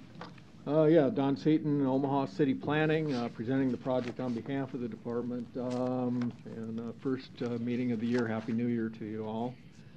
This TIF project, tax increment financing project, is an infill redevelopment project on a site on Pacific Street, south side of Pacific Street, just to a little bit to the east of 13th Street, south of the old market area. Previously, this site had contained 2 parcels, and each parcel had a single-family home. Both of those homes were in rather poor condition. One of them was torn down some time ago. The brown one you see here, this is the street view of the redevelopment site, has since been torn down, so it's a vacant parcel right now. Don, can you slide that? Thank you. Oh, I'm sorry. Thank you. That helps, I suppose, see what's going on. The proposal is to construct a new 6-unit apartment building. These would be 2-bedroom units. Be a 4-story building with parking on the first level and 2 apartments in each of the 3 levels above the parking level.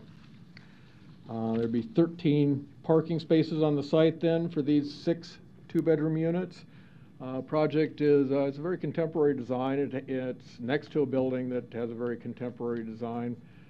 The applicants have worked very closely with the city urban design staff in our department to develop the project, and it is supported by our urban design staff.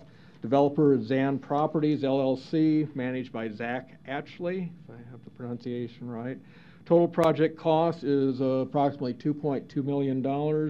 They are requesting $267,122 in TIF support. Project meets the requirements of the city's TIF program. It complies with the master plan, and it's appropriate land use for the area. We ask for your approval or pass it on to City Council with a recommendation for approval. Okay, thank you, Don. Any other proponents? Thank you, Mr. Chair. Board members, Brent Beller, 1140 West Center Road, appearing on behalf of the project applicant, Zach Atchley, Zan Properties, LLC. Here for any questions. Otherwise, I think this is a good reuse of otherwise neglected properties that we're utilizing the TIF incentive to redevelop into 6 new units. So with that, we're here for any questions. Any neighborhood meetings with? Yeah, so we had 2 neighborhood meetings back in early part of 2019. This project took a little bit of time just in the design phase and getting through the entitlements, but there was numerous meetings. Having done other projects down here in the Dolman Rose and the Dolman's Homeowners Association, I know the team did a pretty good job meeting with those folks early on. And what'd you get for feedback on this? Well, I'm not sure. Hopefully there's no opponents here, but generally speaking, everyone has been in support of it. I personally have not heard of any negative feedback. I don't know if the city has heard that, but so far, nothing negative. Okay. All right. Any other proponents that wish to speak? Seeing none, are there any opponents? Seeing none, I'll close the public hearing. Additional comments? Questions from the board? Eric, did you want to add anything? Just staff recommends approval. Okay. Do we have a motion? We have a motion and a second. Lisa, will you record the vote, please? Yes. Rosacker? Yes. Pate? Yes. Moore? Yes. Morris? Yes. Franklin? Yes. Mr. Chair? Yes. Motion approved. Okay, agenda item number 7. Let the record show that Chris Carnes is recusing herself and has left the chambers. Agenda item number 7, case C3-20-4.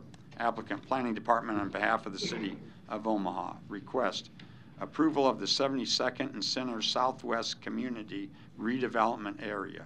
Location southwest of South 72nd Street and West Center Road.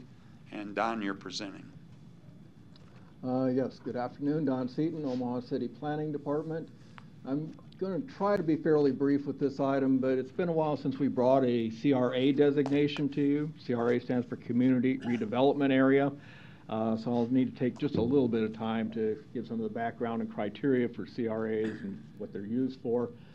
May be helpful to start with a map of all the existing CRA areas in the city of Omaha.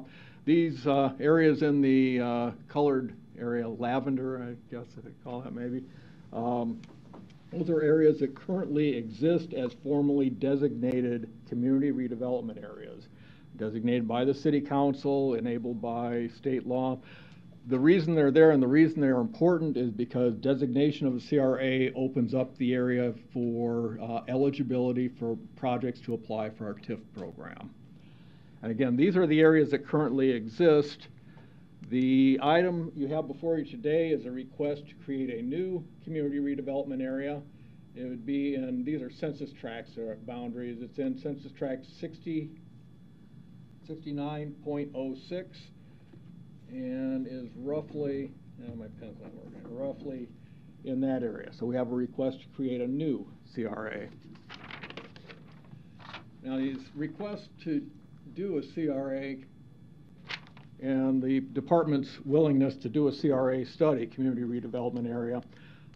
We do these when we receive a request from a party that's interested in redeveloping a parcel or property, and they feel that they're going to need the TIF program or the development that they're considering would otherwise not be built or not succeed or be successful. Colors don't show up really well on this map, but anyway, we received an inquiry from a party that's interested in redeveloping a site at the southwest corner of Center and 72nd Street. It's the site of a building that was formerly occupied by a Quality Inn Hotel that also had a cocktail lounge called the Shark Club. It's this property right here.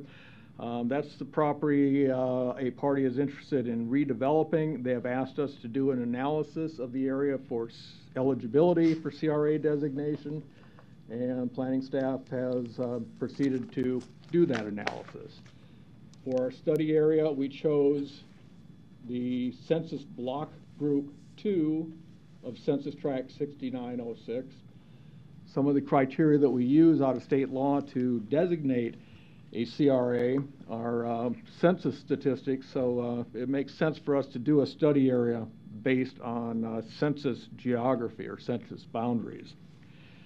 The criteria for, excuse me a second, the criteria for designating an area as a CRA are set forth in Nebraska state law, community development law. And they use the terms for a CRA, blighted and substandard area. It's a phrase or pair of terms that we're not real excited about at the city level. We don't like blighted and substandard. We prefer to look at it as an area in need of economic investment rather than blighted and substandard. But nonetheless, those are the terms in the state law. And the state law defines the term blighted. State law defines the term substandard. There's criteria for both. For an area to be declared as a new community redevelopment area, the area must comply, meet the definition of both terms, blighted and substandard. So we embarked on an analysis of the study area. The area, for the folks in the audience, it's a little tough to see. It's in yellow here. That's our study area. And we found that the entire block group 2 does comply and meet the definition of the term blighted under state law. That's primarily because the area has lost a little bit of population and because the buildings exceed an average of 40 years in age. The residential area within the study area, the single-family homes, and it's mostly single-family homes, those were all primarily built in the mid-1950s.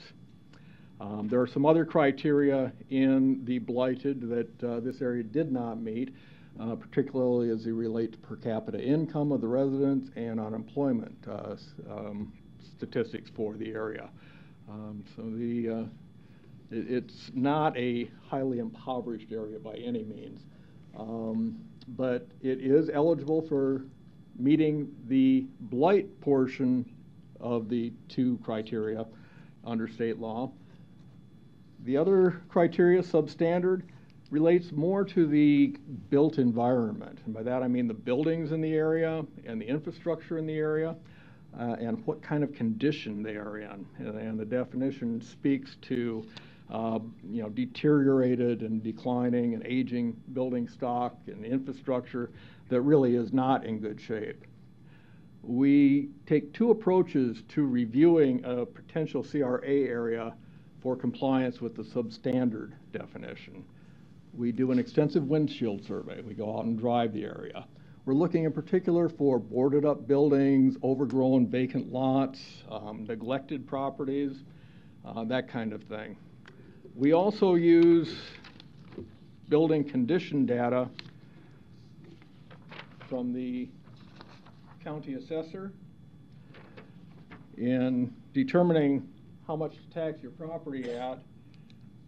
They like to categorize buildings by their condition, and it ranges from very good, good, average, fair, poor, to worn out. Okay, and trying to determine whether this study area complied with the term substandard or not, we drove the area and we reviewed the data. looking at the data, you can see there's only one building in worn out condition. Most of the buildings are in average or better condition. Typically, we would look for, in a substandard area, an area that has a fairly large proportion of its buildings in the fair, poor, and worn out categories.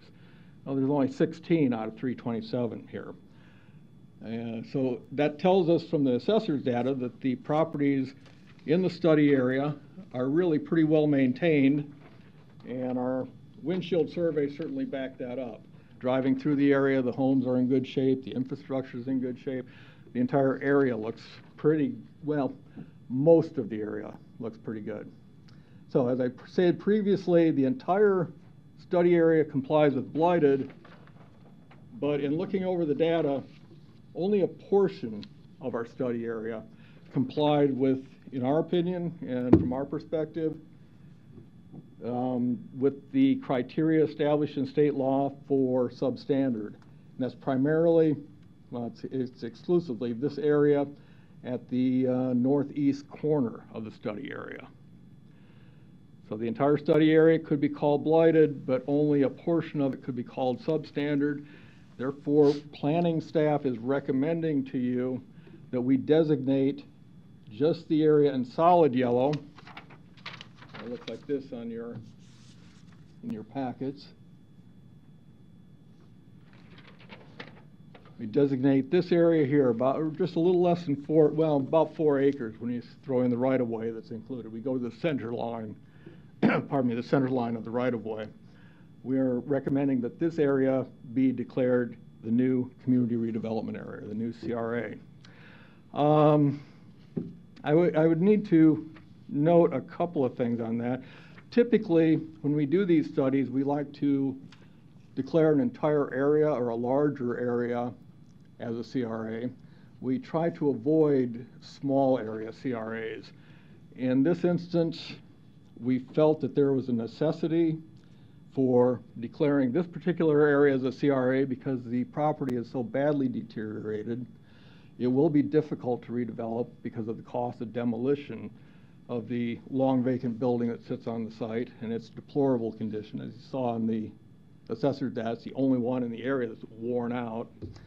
So we felt it's really important to make this property eligible for TIF support, but we did not feel we could justify declaring the rest of the neighborhood as blighted and standard based on its condition. Now, like I say, we usually like to do a larger area. We are not doing that in this case. The yellow area is the area we are recommending for the new community redevelopment area designation to you. The lavender area is the existing CRA designated areas.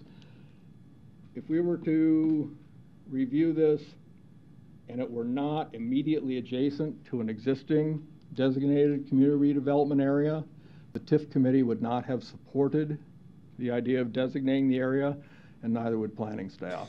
So it's proximity of this small area CRA to an existing CRA is really a fairly critical consideration in our analysis of this project.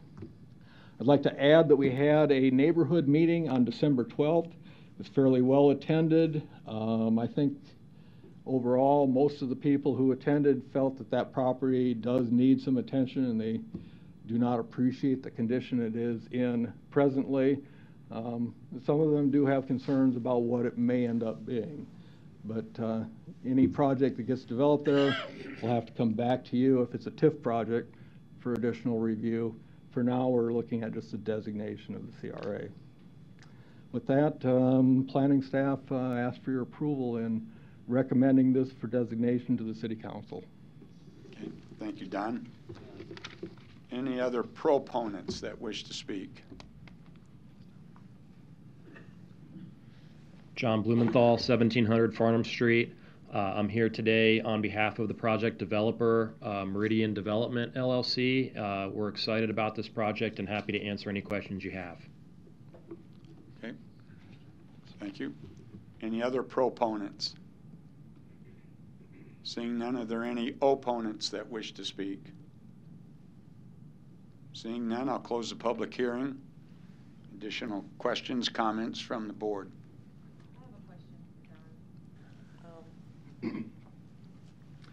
Don Seaton, City Planning. This is more rhetorical because I know the answer is no. But in CRA law, is there no mandate that requires that a certain percentage of future residential development be at least partially subsidized for lower income people to factor in the affordability piece? Because I can't help but think about the case that we just approved, number 6 on 12th and Pacific, a $200,000 TIF allocation. If anyone noticed that the rents are between $2,100 and $2,800 a month, is there no responsibility for developers that are getting this incentive in CRA districts, like a TIF incentive, to then offer at least a percentage of their units that they be subsidized? And I know the answer is no. Yeah, and yeah, the answer is no. You know, the state community development law, in its standards for the TIF program, does not set up any requirements that residential multifamily TIF projects include some affordable housing. The real purpose of CRA designation and TIF projects is to bring new economic vitality into a neighborhood or an area that has not been seeing reinvestment. So the interest is more in providing an economic redevelopment, infill redevelopment incentive than it is for any other public purpose. Certainly affordable housing is a valid public purpose. It's a big issue in Omaha. It's a big issue across the nation, but it's not required by our TIF program, nor is it a requirement in state law. We do have an affordable housing program and home funds and CDBG funds. Our department runs a fairly strong affordable housing program. Probably the largest stock of affordable housing within the city of Omaha, or any city, is the existing housing stock in its older neighborhoods. Right. And we do have homeowner rehab programs, rental rehab programs for those who rent to lower income households. It's separate from TIF, but it is within our department. Yet it's a developer incentive specific to supposedly blighted and substandard areas, and yet affordability is not even a consideration. It's not a nor consideration. Nor does it have to be. Yeah. That is correct. That is correct. It is a consideration of the low-income housing tax credit program. Yeah, it's something separate. Thank you. Okay. Any other questions or comments? John, is there any, because you had mentioned that the planning department typically doesn't like to designate these specific parcels as CRA. Is there any, and I know you get asked this all the time, you had mentioned that in our pre-meeting, is there any concern here about creating this precedent moving forward where other developers could come to us and say, well, you did it for Meridian Development, what's different about ours? Well, we certainly want to be consistent, but we're not terribly concerned here for a couple of reasons. One is the location. Our TIF committee, in reviewing this and talking about CRA designations, said that smaller area TIF designations, they want them to be immediately adjacent to an existing CRA. So that's something that our TIF committee is looking at when we get these requests. Another factor that's specific to this site is the really deplorable shape of the building. Most of the older buildings that we have received similar requests for, maybe a little bit further west, they've certainly not been in this type of shape. This building's, I think it's been mostly gutted at this point. So then, Don, would the CRA additionally make this project eligible for CDBG funds to tear down the building? It wouldn't have any bearing on CDBG. It'd either be eligible or not eligible under CDBG, kind of separate from this consideration. Okay. Additional comments, questions? Eric, did you want to add anything? Just reiterate, staff recommends approval. Do we have a motion? Motion to approve. Second. We have a motion and a second. Lisa, will you record the vote, please? Rosacker? Yes. Pate? Yes. Moore? Yes. Morris? No. Franklin? No. Mr. Chair? Yes. Motion approved, 4-2. Okay. Chris is coming, but let the record show that Chris Carnes has returned to the meeting. Eric, are we going to take agenda items number 8 and 19 together? Yes. Okay. These were pulled off of the consent agenda. Item number 8, case C10-19-251, C12-19-252. Applicant Woodsonia Acquisitions LLC requests preliminary plat approval of Lake Livin, a subdivision outside city limits with rezoning from AG to R7. Location northwest of 168 and Fort Street. And we'll get agenda item number 19, case C11-19-255, Woodsonia Acquisitions LLC request approval of a planned unit development. Location northwest of 168th and Fort Street. May we hear from the applicant, please? Yes, Mr. Chair, members of the board, Larry Jobin, 11440 West Center Road, appearing on behalf of the applicant. With me today is Jeff Elliott of Woodsonia. Also with me today is Brad Hike of TD2, the consulting engineers on this particular project. Obviously, item 8 was on the consent agenda for approval, and item 19 was on the consent agenda for layover. We were willing to accept both those matters. I'll be kind of brief in my presentation. We'll hear what the opposition has to say as to why they believe that it should have been pulled off on at least the approval. The layover, we were willing to accept that because there's some issues that we need to deal with respect to item number 19. So real quick, this is approximately 28 acres. It's currently undeveloped, but it is subject to an approved preliminary plat by the Omaha City Council, and that preliminary plat was approved February 14th of 2017. That original preliminary plat called for this area to be 80 multifamily units. There was 28 townhome units. There were 9 commercial retail mixed-use lots also within this development. The proposed project is 3 lots and 3 outlots. The outlots are for drainage, green space, and open space. It is a phased development, and hopefully this exhibit's not too large, but it's a little clearer than the one I had.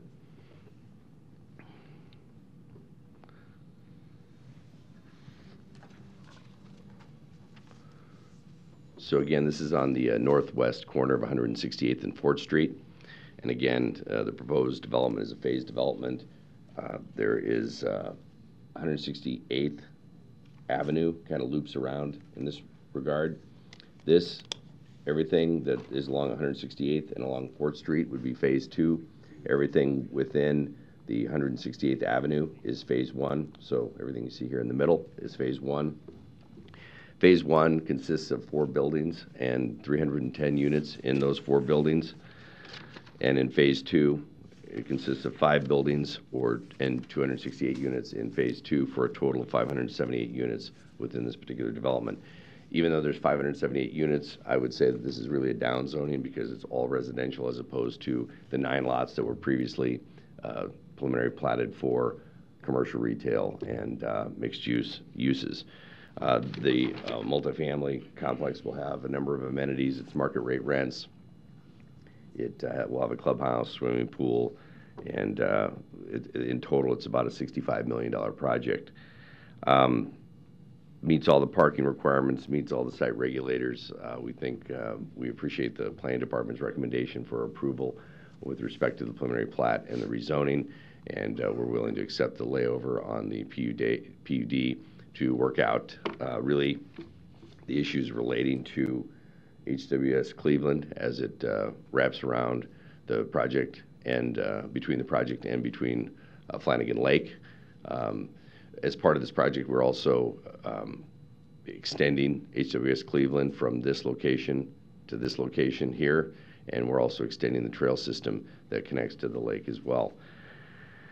We did have a neighborhood meeting back in November. There were probably 8 or 10 people there, I would guess. thought that it was mostly looked on as favorably. There was a couple concerns about the people that had these lots right here closest to this one building, which is building number 3. The gentleman that is here, I believe today, that pulled it off the consent agenda for approval lives in this house here, I believe. Now, he does look out over the Outlot B, which is a detention basin.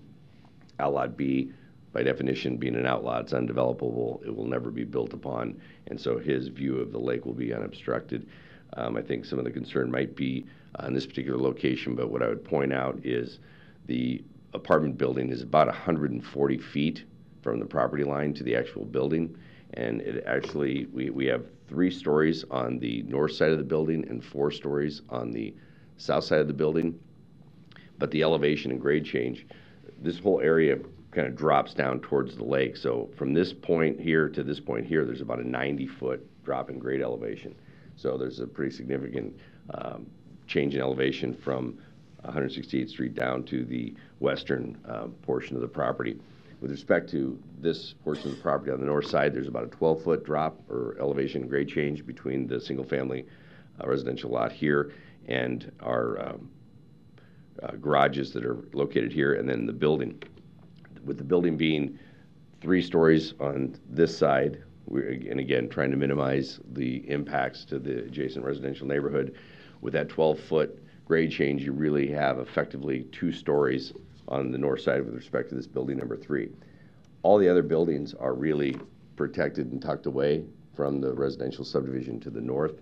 And again, this already being preliminary platted as a mixed-use center and having it be a mixed-use area at 168th and Fort, we think, again, from a pure intensity rating, this is less than what was originally contemplated. So with that, we're happy to listen to the opposition to determine what their concerns are. Hopefully we can address them, and we'll answer whatever questions that the board may have for us.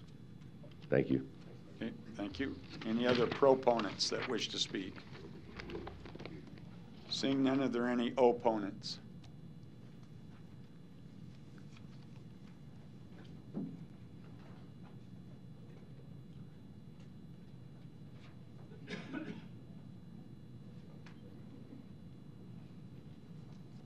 Please give your name and address.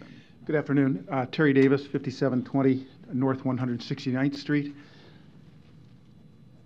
My wife and I are the first 2 people to move into the Pier 15 neighborhood, and there's only about 4 properties that are actually occupied at this point. Otherwise, we might have more people here to talk about this. I just have a few concerns. Originally, as the gentleman said, this was plotted as multi-use. And then it was our understanding that it was to be single-family houses, and then in November we found out that there's a proposal to make this multifamily housing. A couple of things. First, and again, I appreciate your time and attention on this. I question really the need for a apartment complex of this size in this area. 578 units. Just a couple of quick statistics from something called the Reese's Preliminary Apartment Trends Report in July of 2019 showed a nationwide vacancy rate of 4.7% on apartments. Omaha has a 6.6% vacancy rate on apartments, so almost 50% more than the national average we have on vacancy rates on apartments. So I wonder really how much we really need this large of a complex, particularly in this area. One of the reasons being that it's out of character with the area. This is really a pretty rural area. If you look on the west side of Flanagan Lake, it's still farmland. If you go to the north end of the lake, it's farmland. Eventually, obviously, it'll be developed, and it's my understanding part of the property on the west side is for sale at this point. But on all 4 corners, which would include this area, so far it's all just single-family residential. There are no multifamily units on this. So I think it's really out of character with the area. Second being the infrastructure around the area. Fort Street is 2-lane, 168th is 2-lane, 180th is 2-lane. If you go west of 180th on Fort Street, until very recently it was still a dirt road. There is a new high school that is being built on 180th Street. I think if you put this dense housing in that area, it's going to really strain the the infrastructure. There's going to be a lot of traffic, that kind of thing. Another thing is the effect on property values. You will hear, I believe the gentleman, when we had this meeting in November, talked about a Harvard study that says that actually apartments do not adversely affect single-family house values.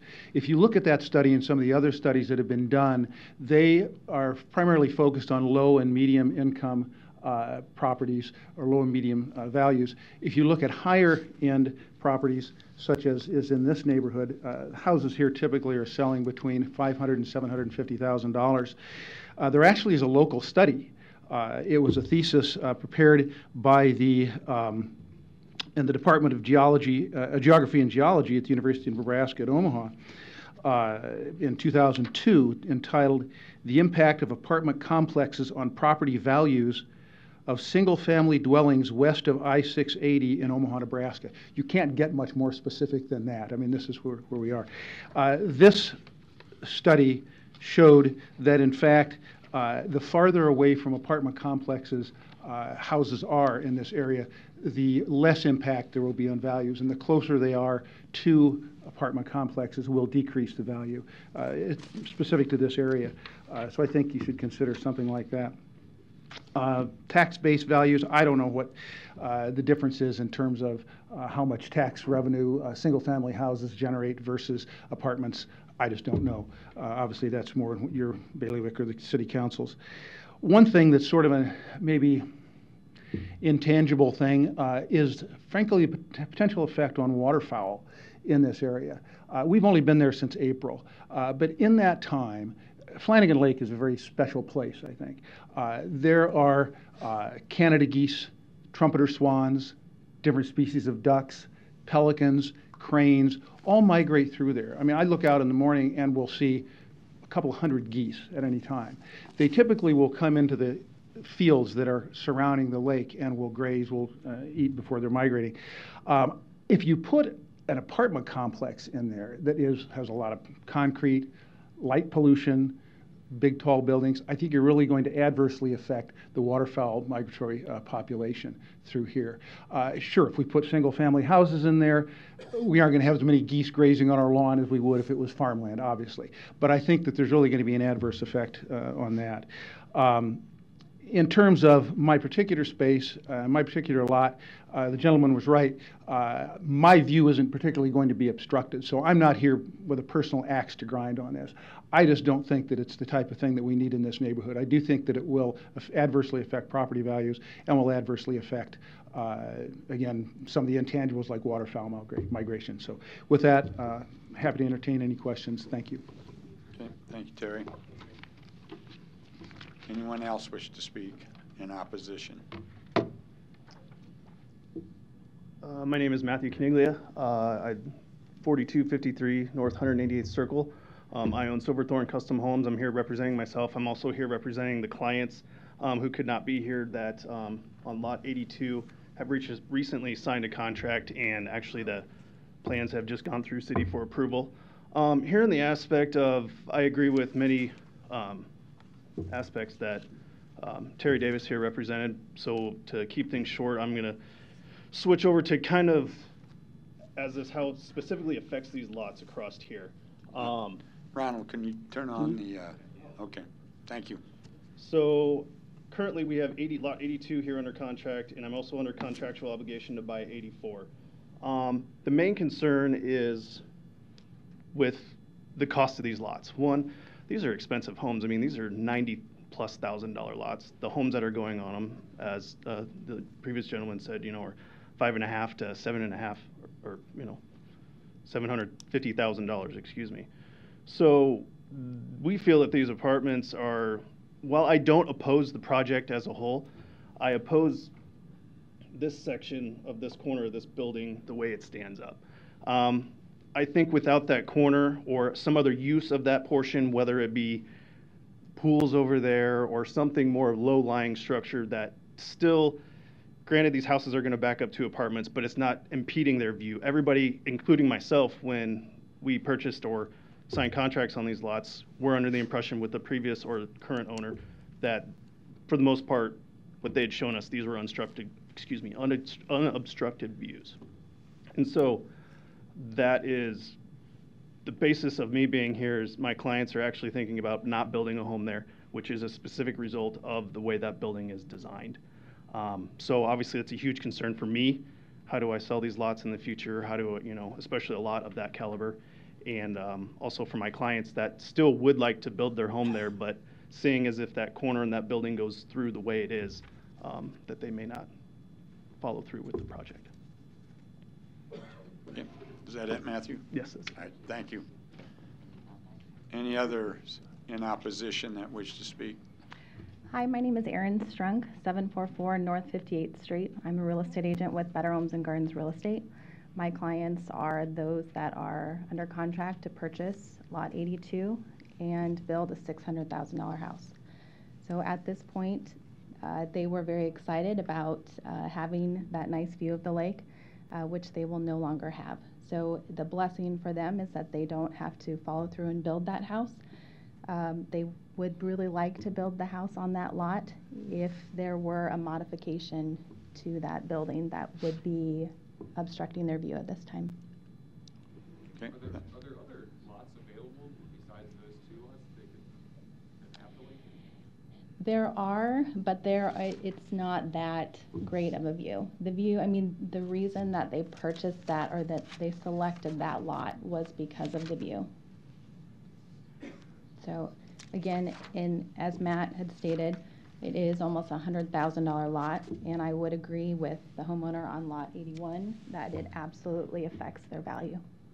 So when they were looking at that lot and decided to buy that lot, they had to figure something was gonna go in there at some point in time, right? I mean, it's always nice view when there's nothing obstructing the view. Sure.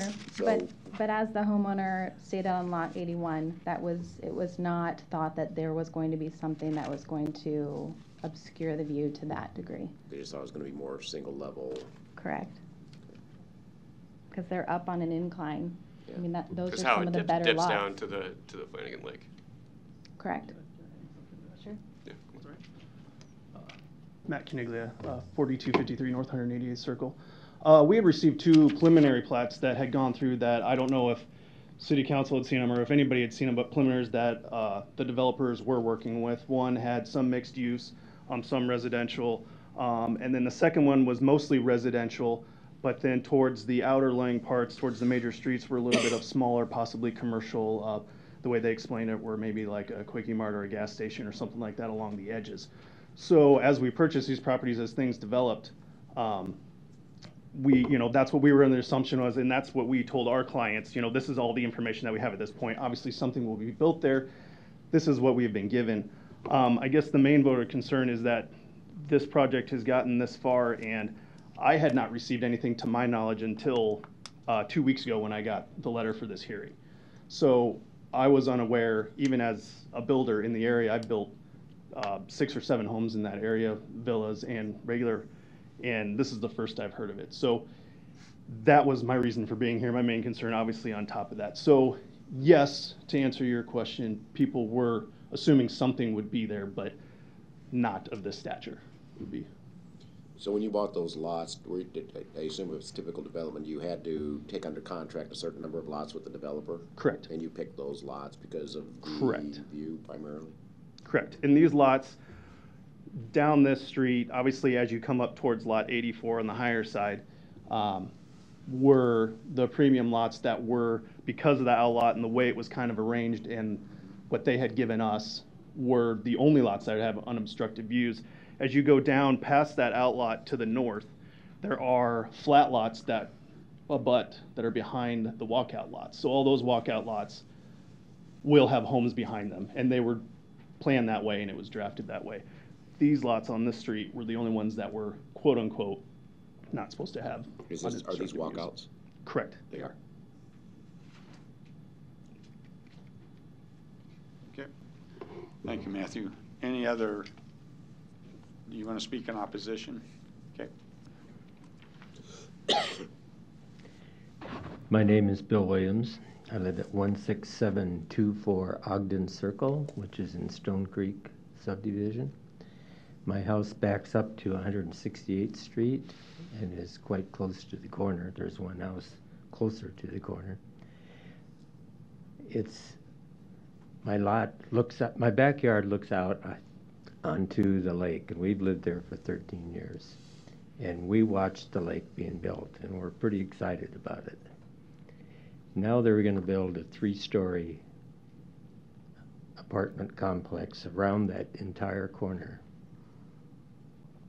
And I want to express my feelings that I have the same feelings as the people before. The streets right now the streets are so busy, there are times you can't get out of Stone Creek subdivision to turn to the south. So something needs to be done about the streets, and I'm sure there's nothing in the plan for that at this point. The streets are not well maintained right now. They're in rough shape at times, and I think 500 to 800 new cars traveling in that area is just too much. Okay. Thank you, Bill. Any others that wish to speak in opposition? Seeing none, I'm going to close the public hearing. Larry, would you come up, please? Got some issues that need to have addressed, I guess. Yeah, I would. One from Matthew and Aaron is the view, but Terry was talking a lot about the property values, traffic, the size, 578 units. So. Right. Thank you, Mr. Chair, members of the board. Larry Jobin, 11440 West Center Road, appearing on behalf of the applicant. Yeah, just a couple things. Number one, we are required to perform and prepare a traffic study. We'll be required to install all public improvements that are necessary as shown by the traffic study. I believe, and I think Public Works also believes, that whatever improvements they may be, it's probably minimal in relationship to the amount of traffic or increased volume of traffic based upon this particular project. These are two major arterials, 168th Street, Fort Street. HWS Cleveland, of course, is a boulevard that winds all the way through the city of Omaha. And I think it's interesting, and we've been working with the planning department a lot on this, and I think they're part of the recommendation report really is important to understand, because if you look at the page 3 on the rezoning and preliminary plat recommendation report, and in the land use and planning part, it talks about how this lake really took out 300 acres of developable ground that would otherwise be for residential uses. And in order to support our infrastructure and to make sure that we can afford to pay for our infrastructure, you need density, and you need these types of projects to do that. Because you have a lake, 300 acres are no longer being developed, so you can focus your concentration of development at this particular corner and not really impact the arterial street systems, and especially in light of the fact that there'll be a traffic study done, and whatever public improvements are required to be installed based on that traffic study will be installed. So that's with respect to that. As far as the views, again, there was attention. This is a small little drawing, but let me zoom in a little bit. And this would be the north side of building number 3 here. Okay, so here's building number 3 that goes right in this location. Again, 140 feet back and a 12-foot drop in grade change. This proposed elevation shows garages and then 2 stories on top. The top of the building is about 42 feet in height. If you take off that 12 feet in grade elevation, you're about 30 feet in height. Well, a 2-story residential house is probably more than 30 feet in height. It's probably 32 to 36, depending on how the pitch of the roof is. So we were mindful of the views to the extent we could protect them and still have the project that we wanted. So again, 3 stories here, 12-foot grade elevation. It's only about 30 feet in height, what they'll actually see going down. So we think that that isn't a bad thing. The mixed-use center could have easily been 2 or 3 stories with other uses in this particular area. As far as the gentleman on... Larry, can I interrupt you? Sure. For just, when there's a house there, that would be 30 foot, but you got space between the house. This would be a continuous 30 foot. So it's a continuous block Matthew had asked about that's building 3, correct? That's building 3. That's the only one. What about anything on the north end of building 3? Yeah, right there where Oops, your I'm sorry. finger is. Asking if that could be lowered anymore. I don't know the answer to that. I mean, we haven't obviously considered that at this point in time. The idea was, though. I'm just bringing it up, yes, because he wanted that addressed. So. Mm-hmm. Well, again, it's 42 feet in height. It's not a whole lot greater than a 2-story house could be with a significant pitched roof. With the grade change, again, you're really only looking at 2 stories of building elevation as opposed to 3 stories of building elevation. I did want to point out that the gentleman that lives across in Stone Gate, or Stone Creek, I mean, he's on this side of 168th Street. This is a significant fall from 168th Street down to the lake. Again, it's about a 90-foot fall in this direction as far as the grade change going down to the lake. So if you're on this side of 168th Street, you probably still can continue to look over all of these buildings to the lake. So the idea was to develop the property in a fashion that does minimize the impacts as far as visibility. I don't know that anyone has necessarily a right to visibility, but it was paid attention to as far as making sure that we didn't have, a 4-story building, for example, on that particular side of the development.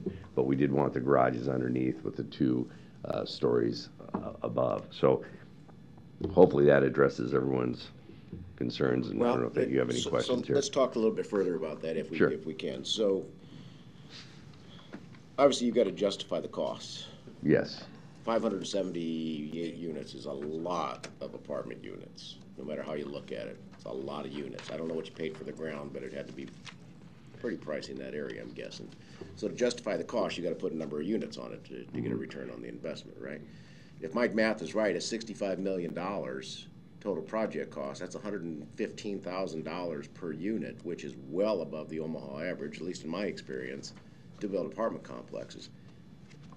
How do we know that there's going to be a demand? I assume you're going to have to charge higher rents to justify the cost too. Well, $115,000 a unit. Yeah, I mean, they're market rate rents. Now, the other thing I would tell you that also requires this kind of density, and we talked about this, is, again, the traffic study will be commissioned. There may be some public improvements out here on 168th Street. There may be some public improvements on 4th Street. But there is this street that has to be constructed through here, which is 168th Avenue. This street connection has to be made. The extension of HWS Cleveland has to be made all the way to where it starts at the Pier 15 neighborhood. There's an extension of the trail system. So there's a significant amount of public infrastructure that's also required with this particular project. That is required by the developer to pay for? Yes, yeah. Okay. And this one So is it's all not going part to of the be, cost. and this is not going to be a sanitary and improvement district with respect to these particular improvements. It will or will not be? It will not be. This is privately financed. Exactly. But that's all part of the construction cost, That's all right? part of the construction. That's all part of the cost. But in order to justify that, but again, having this 300 acres immediately to the northwest of this development, it justifies that kind of density because. My point, Larry, is it's a large apartment complex. I don't care. It's large. But can't the developer make some consolidations for the units that are? I mean, you're not talking about that many units there. Make some consolidations to make sure that those neighbors have at least a better view than they currently have today. I don't know how many units are part of that, but.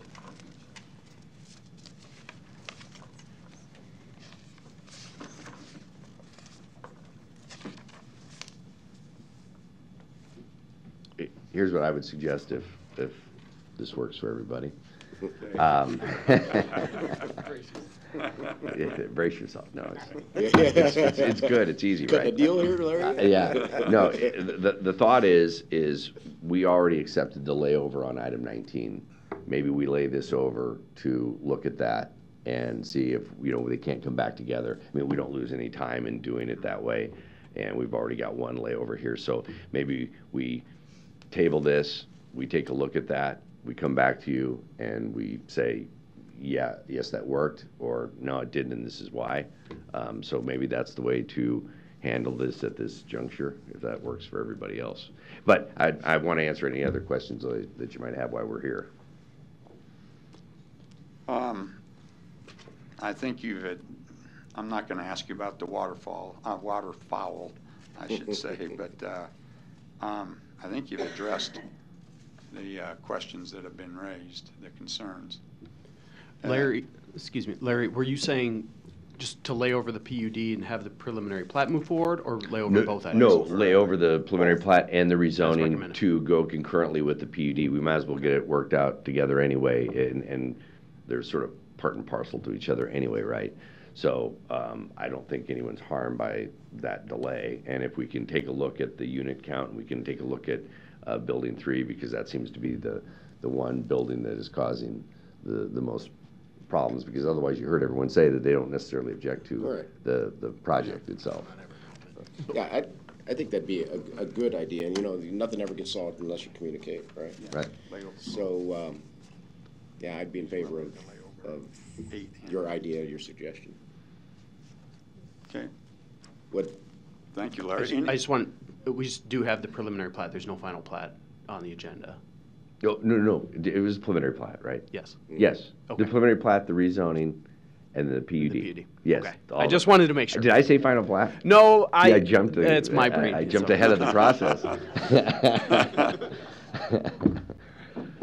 Any other questions or comments for Larry? Okay, Larry, thank you. And thank you for the suggestion of the layover for both agenda item 8 and 19. Sure, thank you. Eric, did you want to give the cities? Nope. I don't need to get into any of the details. I mean, the original layover for the PUD was some design on some of the building frontages facing HWS Cleveland, so I don't need to get into those details at this time. Okay. Staff would be comfortable with a layover. I don't know what the timing of when this could come back. We don't typically send new notices if it's going to be the next planning board meeting. So I would recommend you guys maybe check in to the planning department here in a couple weeks. If it's more than a 1-month layover, we do send new notices to adjacent property owners. And just to add to that, we still need to work with the planning department as far as the PUD and the comments in that regard. So I don't know if that's something that can get taken care of between now and the February meeting, or if it's now in the March meeting, but we'll do what we can to move the project forward. Okay. Thank you. Did you want to say any more? Nope, that'd be fine. We're comfortable with the layover. All right. Do we have a recommendation? I mean, a motion, I'm sorry. Number 9. For number 8? 8, sorry. For agenda item number 8, we have a motion and a second for layover. Lisa, will you record the vote, please? Carnes? Yes. Rosacker? Yes. Pate? Yes. Moore? Yep. Morris? Yes. Franklin? Mr. Chair? Yes. Okay. Layover. And do we have a motion on agenda item number 19? Motion to lay over agenda item 19. We have a motion and a second. Lisa, will you record the vote? Rosacker? Yes. Pate? Yes. Moore? Yes. Morris? Yes. Franklin? Yes. Carnes? Yes. Mr. Chair? Yes. Approved, 7-0. Okay, I'm just going to ask, we're at 4 o'clock, a little after, does anybody need to take a break? We got about 5 or 6 cases left. Everybody keep going. All right.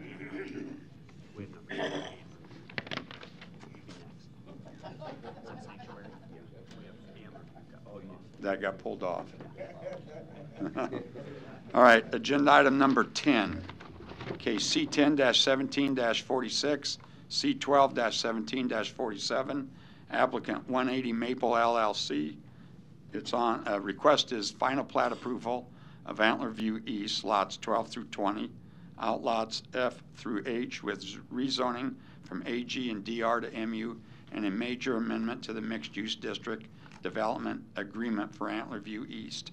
Location, southwest of 180th Street and West Maple Road. May we hear from the applicant, please? Bradley Hike, TD2, here on behalf of the applicant, 180 Maple LLC, 10836 Old Mill Road here in Omaha. This was on the consent agenda. I had spoken with the gentleman that had raised questions about what was going on near his home. I don't know if he wants to come up. I'm not sure that he was necessarily an opponent. He was asking for information about what was going on near his home. Our project is west of 180th Street. He lives in Andreessen Meadows on the east side of 180th Street, so he was within the 300-foot mailing list. I believe his questions relate to the 180th Street project that Douglas County is working on. Eric can answer those for Yeah, you. he may be have some questions about that. Okay. Thomas Lubash, 3306 North 179th Street. I'm just looking out my back window, and I got guys digging holes, putting stakes in, marking. They got boring machines out there. I just want to know what we're doing. Are we going to put a wall up on 180th when they're done? How far is that pole line going to come to my house? I would ask that our Public Works representative, Mr. Ryan Haas, come up to better answer the design for the future 180th Street project. And I'd like some copies or prints and see what design, see what is going on. Okay. Yeah, and we can definitely get you the contact at Douglas County as well. So, Right. Ryan, just a second, if you would. Is there any other proponents that wish to speak? Seeing none, any other opponents? Seeing none, close public hearing. Ryan, would you answer the Yeah, Ryan Haas. questions, please? Sorry, yeah, Ryan Haas of the Public Works Department, and I apologize, unfortunately, I don't have those project details. That's a Douglas County project. I can talk with you after this to get you the point of contact to the county engineer's office that can provide that information. So. Okay, thank you. I misspoke. I thought we had that information. I'm sorry, sir. I misspoke. Well, I could have said that, Ryan. Okay. I had closed the public hearing. Any additional comments or questions from the board? Eric. Okay, so this was on consent for approval, so I won't get into many details, but this is a second phase final platting for lots 12 through 20 and 3 additional outlots, as well as a major amendment to the overall mixed-use development agreement for Antler View East. There's a combination of office and commercial lots that are part of this project, and the major amendment is due to some of the changes in use, some of the orientation of some of those lots. There are a few items that the developer will have to continue to work with us prior to moving to City Council, but City staff recommends approval of the rezoning from AG to DR and MU. Approval of the rezoning from AG and DR to MU subject to submittal of an acceptable final mixed-use district development agreement prior to forwarding to City Council, and approval of the final plat subject to the 4 conditions listed in the recommendation report prior to City Council. Okay, thank you. Do we have a motion? A motion for approval of the rezoning from AG and DR to MU, subject to submittal of an acceptable final mixed-use district development agreement prior to forwarding to City Council, and approval of the final plat subject to addressing the 4 conditions in the recommendation report prior to forwarding to City Council. Second. We have a motion and a second. Lisa, will you record the vote, please? Rosacker? Yes. Pate? Yes. Moore? Yes. Morris? Yes. Franklin? Yes. Carnes? Yes. Mr. Chair? Yes. Approved 7-0. Moving on, agenda item number 11, case C10-20-5, C12-20-6. Applicant Lanahaw Pacific, Inc. Request preliminary plat approval of Sanctuary Ridge, a subdivision outside the city limits with waivers to section 5399 sidewalks and 5382G streets, along with rezoning from AG to R4. Portions of the property are located within the floodway overlay district, location northwest of West Center Road and 222nd Street. May we hear from the applicant, please? Yes, thank you, Mr. Chair, members of the board. Larry Jobin, 11440 Western Road, appearing on behalf of the applicant. With me today is John Coolidge of Lambert Earson, the consulting engineers on this particular project. Again, this property is just on the northwest corner of 222nd West Center Road. It's a very interesting and unique piece of property. The planning staff, and I believe Ryan Haas of Public Works, we went out there maybe a year and a half ago and drove through it with four-wheel drives because that's really the only way you can get through this property. It drops pretty significantly. It's about a 150-foot drop to the Elkhorn River from West Center Road. So the grades are really, really unique, and it's a very interesting piece of property. What's being proposed here, it's about 77.5 acres of land. What's being proposed is 109 single-family residential lots. The houses are expected to range between $450,000 on the low side to over $1 million each on the high side. This is called Sanctuary Ridge, and I don't know if you are familiar with the Sanctuary subdivision, but you know, the houses there are quite amazing. And so this is, for a while we were calling this the son of Sanctuary, but now it's Sanctuary Ridge. With that, there's rezoning from AG to R4. There are a few waivers that are in the recommendation report, and we appreciate the recommendation report from the department, recognizing that this is within the Elkhorn Special Development Zone, which encourages you to preserve the terrain and do the best you can with respect to street systems. There are 3 waivers primarily. The one is the sidewalk requirement on both sides of the street. We're going to have sidewalks on one side of the street. Also, there's a maximum grade to exceed 10%, and that's really primarily between Gold Street and I believe it's 228th Street. I'm sorry, 228th Circle and 225th Circle. So right about in this range. I think there's some areas where the 10% maximum is exceeded with respect to the slope, but you really don't have any choice when you see this particular property, especially, like I said, when you drop down about 160 feet from center to the Elkhorn River.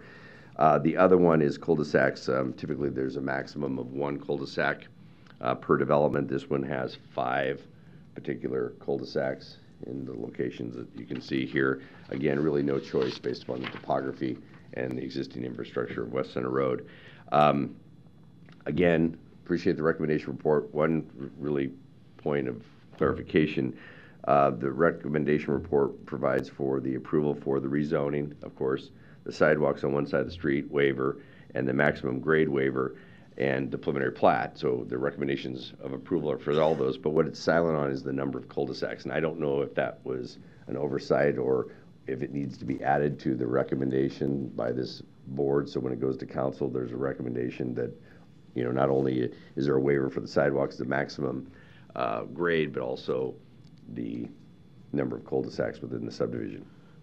City staff, there's a provision in the cul-de-sac section of the subdivision code that if grade requires, you know, it doesn't specifically say limit to 1, but the specific section allows for more cul-de-sacs if grade determines. So staff determined that a subdivision waiver is not necessary, but the number of cul-de-sacs being proposed are acceptable.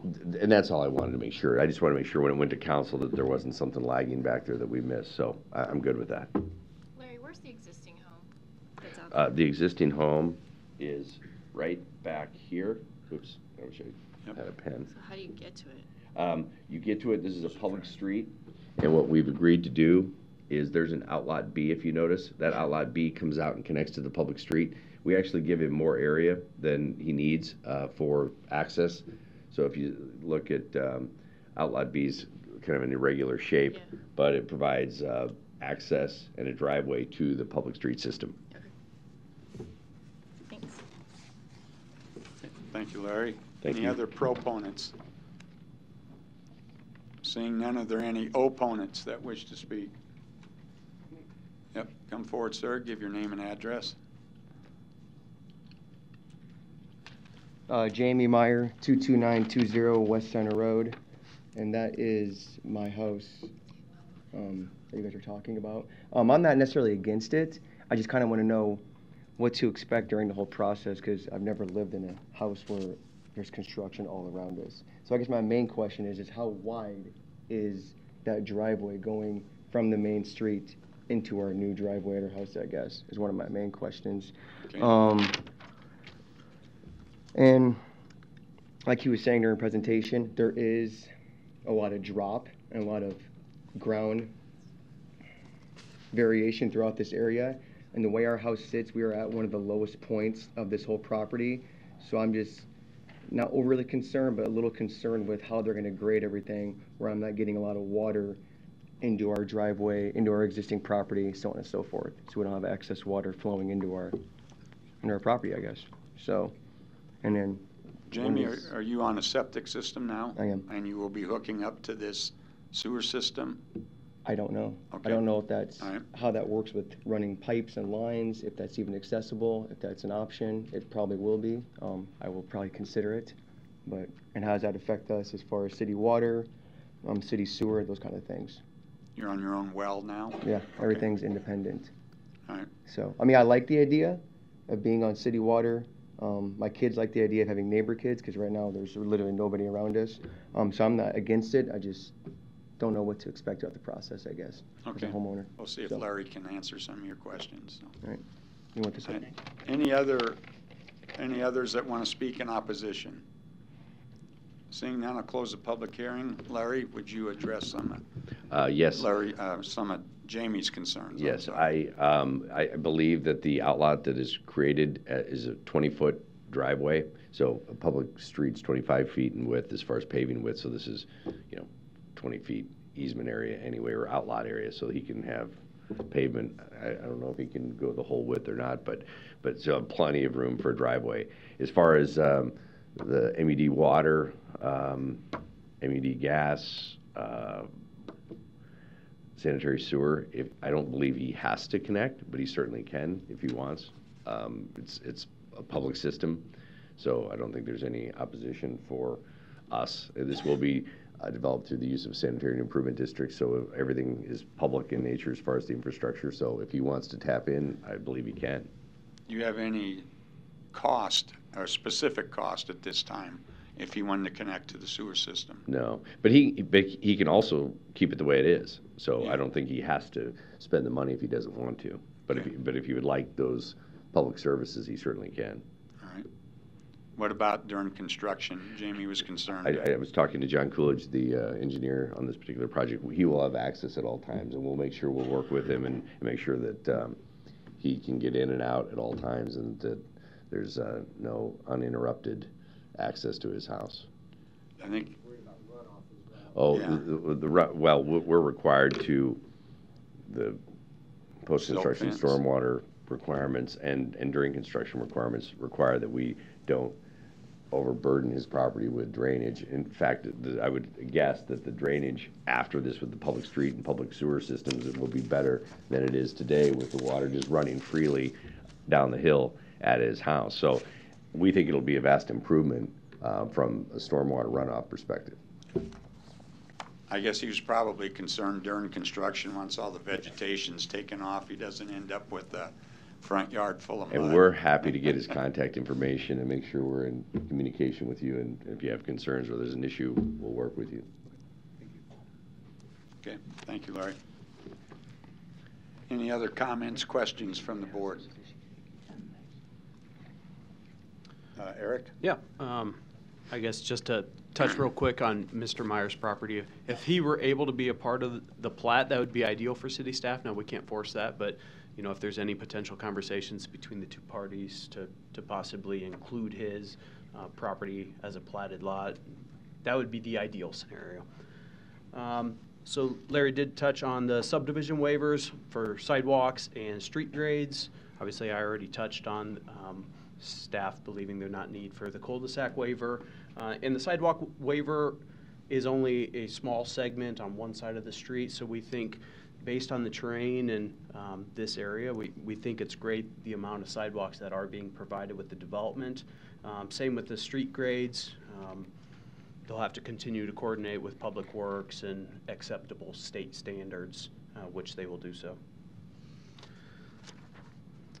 Outside of that, this is a preliminary plat, so it'll come back forward with with a final plat, there aren't too many items that I need to touch on. There's some, we'll have to work on some tree canopy analysis and mitigation, and just a few of the outlots and things like that. But city staff is recommending approval of the rezoning from AG to R4, approval of the waiver of section 5399 sidewalks for 227th Circle along Outlot A and Lot 42, and 229th Street along Outlot F and Lot 6.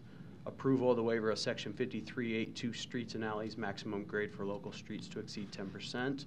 And finally, approval of the preliminary plat subject to the 27 conditions listed in the recommendation report. Okay, do we have a motion? Make a motion for approval of rezoning from AG to R4. Approval of waiver of section 5399 sidewalks and location noted in the report. Approval of waiver of section 5382 streets and alleys for maximum grade. And the approval of preliminary plat subject to the 27 conditions noted in the staff report. Second. We have a motion and a second. Lisa, will you please record the vote? Pate? Yes. Moore? Yes. Morris? Yes. Franklin? Yes. Carnes? Yes. Rosacker? Yes. Mr. Chair? Yes. Approved 7-0. Okay, moving on, agenda item number 13. This was on for approval, was pulled off the consent. Case C10-20-9, applicant Reagan Pence, Lamprey Nearson, request rezoning from R2 and CC to GO. Property is located within an ACI 2 overlay district, location 3206 South 71st Street. May we hear from the applicant, please? Hi, Reagan Pence with Lamprey Nearson, 14710 West Dodge Road, on behalf of the owner. So, yeah, this is currently zoned R2. There is a future project. We're unclear when that'll be. This will become an office. It could be a new build, most likely an adaptive reuse. Currently, the R2 is kind of in an island, surrounded and flanked by CC with ACI overlay, GO with ACI overlay, and CC. So we're really looking at this as kind of a housekeeping item at the moment to get the zoning up to speed to match what's adjacent to, and move forward with the project at a future date. This would be an ACR overlay, so when that did happen, we would have to move forward with a urban design review with the city. So, that's all I got. Thank you. Any others that want to speak in, proponents, I should say. I was going to say opposition, but any other proponents wish to speak? Seeing none, are there any opponents that wish to speak? Need your name and address, sir. My name is Brian Riley, the chef operating partner at Spezia Restaurant at 3125 South 72nd Street. Obviously, our business sits right behind this location. My concern really is falling with an article that I read in the Omaha World Herald that has stated that this property could potentially become a 4-story office building, which obviously throws a big wrench in my system with the location of that building and how they would, where they would put the parking for this building. We already have really limited parking. We actually use the lot that's next to that, Ronald J. Pelagi. We pay him essentially to use that lot and those services, and I'd really like to keep that way if this was to go forward. So I just wanted to, express my concerns that, what was sent to me on this piece of paper says that it essentially is going to be, they're going to use the house and then change it into an office, the existing building, but what I read in the World Herald does not express that. So that's my big concern. So I don't know how far that goes here in the council. There's obviously other concerns if that went forward with the construction. That could be really invasive. We're a 7-day-a-week operation, as they would need to shut down municipal services like gas, water, electrical to accommodate this kind of building. Would be a big concern for me. As last year we've had other projects going on down the street where they've had to take out hotels and they've had to turn off the water, which turned into them having to turn off the water 4 other times during business hours. So, these you know, feelings of concern are very real. You know, we deal with them. We dealt with them in 2019, and it's already cost us, you know, thousands of dollars in sales. So going forward, you know, I just want to make sure that, you know, my concerns are heard here. And there was also something mentioned in the article about them potentially lifting the house. I don't know what that means, if they're trying to move it or if they're trying to put it somewhere else. That to me seems like a really big operation, and as I have trouble with semis getting in and out already, I'm imagining giant equipment and everything in a pretty tight area, and I just know that it's going to be a problem for us. So, and not to mention that if they did start building a large building there, that I don't think they could physically do it without being on our property and those types of things. I'm not opposed to them putting an office there, a dentist's office, or, you know, it's a rental now at this point. You know, they've rented out to 3 people is what I've been told.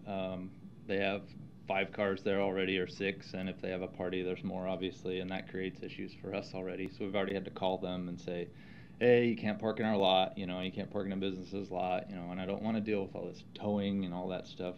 I want to be a good neighbor to them. You know, we opted not to buy the property. That was probably a mistake on our part, but, you know, we're not in the real estate business, we're in the restaurant business. So, you know, we didn't feel like we want to tie up that kind of cash, you know. It just didn't work for us at the time. So that's really all I have to say. Okay. Thank you. Thank you, Brian. Any other opponents? Seeing none, I'll close the public hearing. Reagan, did you want to come forward and address some of Brian's just briefly, questions? Reagan Pence, 14710 West Dodge Road, regarding your concerns. A 4-story office building. I'm unclear where the World Herald or Omaha Herald got that information, but I have looked at this property and it's a postage stamp. It's about a 1/4 acre. So we're limited in parking with what we can do. There's only a couple options: podium with a story above it, or adaptive reuse. So there's only so much we can do on that property, and whatever happens on that property, office use-wise, would be parked on that property. So, and then lastly, whatever we do would have to be reviewed with the city, and they would have to look at our parking.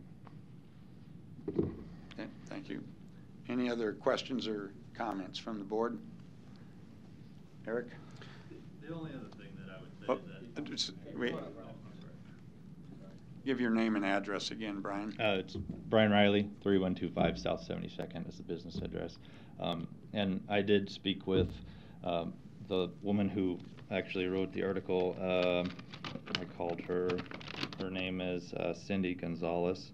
And she said she spoke with, I believe this Brett Kane, and I don't know who he is or any of your members, but I mean it's just being frank. I mean, obviously I'm just yeah. I just wanted to make sure. I mean, I'm in here. You know, it's really important to me to not, you know, and it's a public article. I'm assuming they're not just out sending misinformation. So plus we all like eating there, Brian. So yeah. We're gonna protect you. Hopefully you come. So, okay, thank you. All right, thank you, Brian. Eric. I am not personally aware of any development plans on the site.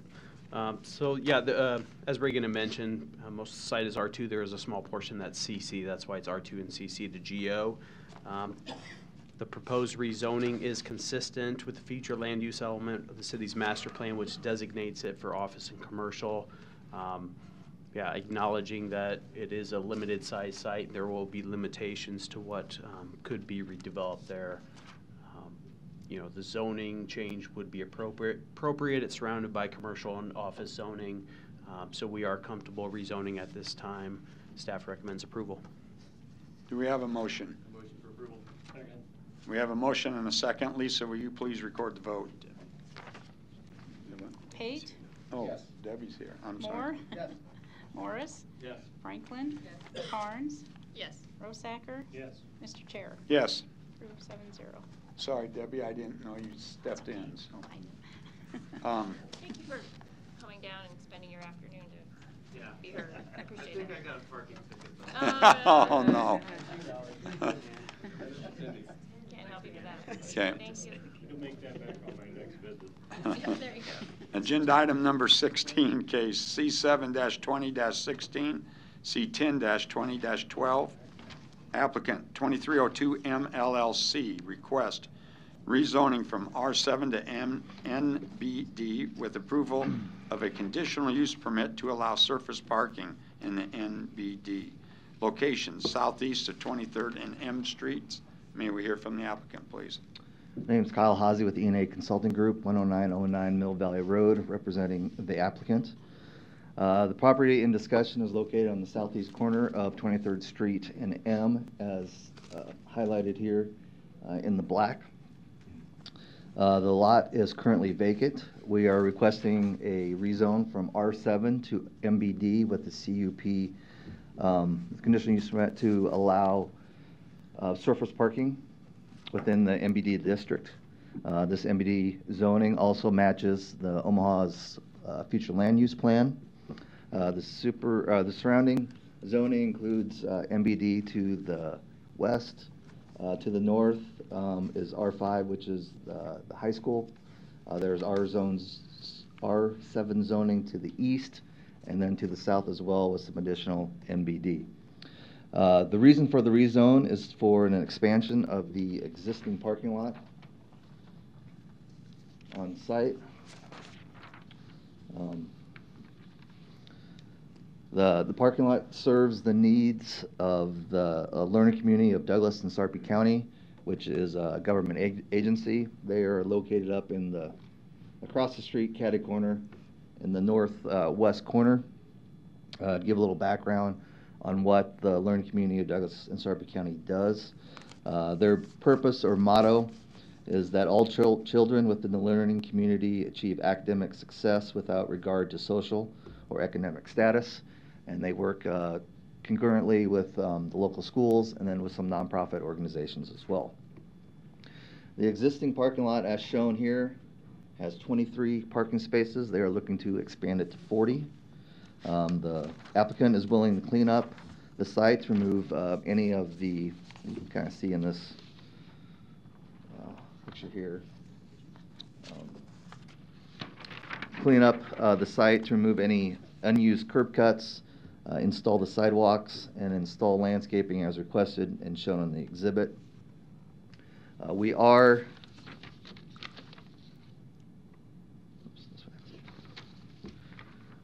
set to meet with ZBA tomorrow to request the reduced landscape setback on the west parking side. Some of the reasons that we are looking for that request is currently that right-of-way has an 83-foot width to it, which allows for 23.5 feet from curb to property line, and then a total of 30 feet from curb to the edge of our parking lot. That parking lot that we have proposed now on this edge, trying to line that up with the existing conditions of the existing parking lot to make that true smooth transition from one side to the next. They use the southern portion, yes. They do? Yes. But isn't their building catty corner? Is it on 24th Street? It's here. Their building is here on this location. It's on that side.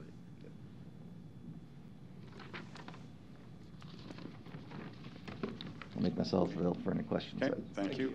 Any other proponents wishing to speak? Seeing none, any opponents? Seeing none, close the public hearing. Any additional comments, questions? Eric. Yeah, so the rezoning to MBD is consistent with the Omaha master plan. Requires a conditional use permit for the surface parking lot in such MBD zoning. As Kyle had mentioned, they are scheduled to be on the Zoning Board of Appeals tomorrow. Because this is a conditional use permit, Planning Board would have to be supportive of such a waiver for that to even take place tomorrow. City staff is recommending to provide the normal 10 feet of perimeter landscaping. I understand it's a large right-of-way, but there's no hardship or practical difficulty that we view that we could support that waiver. So staff is recommending to submit a revised site plan that provides the required 10 feet of perimeter landscaping. And unless you have any questions, staff is recommending approval of the rezoning from R7 to MBD, approval of the conditional use permit to allow surface parking in the MBD district subject to the 5 conditions in the recommendation report. Okay, do we have a motion? I move for approval of the rezoning from R7 to NBD and approval of the conditional use permit to allow service parking in the NBD district subject to the 5 conditions in the recommendation report. We have a motion and a second. Debbie, will you record the vote, please? Moore? Yes. Morris? Yes. Franklin? Yes. Carnes? Yes. Rosacker? Yes. Pate? Yes. Mr. Chair? Yes. Approved 7-0. Okay, agenda item number 17, case C10-2-215, applicant Jerry Torzon for MJA Copperfields. Request approval of a major amendment to the mixed-use district development agreement for Copperfields. Location northeast of 204th and F Street. May we hear from the applicant, please? Mr. President, members of the board, John Bachman, 10250 Regency Circle, on behalf of the applicant. This is an amendment to the existing mixed-use agreement for one lot only in the Copperfields commercial area. That is Lot 7, which is right here. Lot 7 was originally designated as the daycare lot. The daycare lot has now moved to Lot 8, and it's an existing building. What is proposed are 16 apartment units, 12 two-bedroom units, 4 one-bedroom units, and there at least 30 parking stalls will be met as set forth in the recommendation report. As you know, the master plan encourages residential uses within a mixed-use area. We believe this is a good use for this particular lot. I'll be glad to answer any questions. John, why did the daycare move? They wanted the lot. That's where they just wanted to go that. They wanted to go there. They must have felt it was a better location. Did you or Mr. Torzon consider anything other than apartments on that site? I mean, I don't know if nothing else can. It's a long, narrow site. Yeah, it's kind of different. Yeah, it's a very different. I don't believe so. At this point, we just wanted to put a stakeholder on that lot since the daycare moved to a different lot. Okay, thank you. Any other proponents that wish to speak? Seeing none, are there any opponents?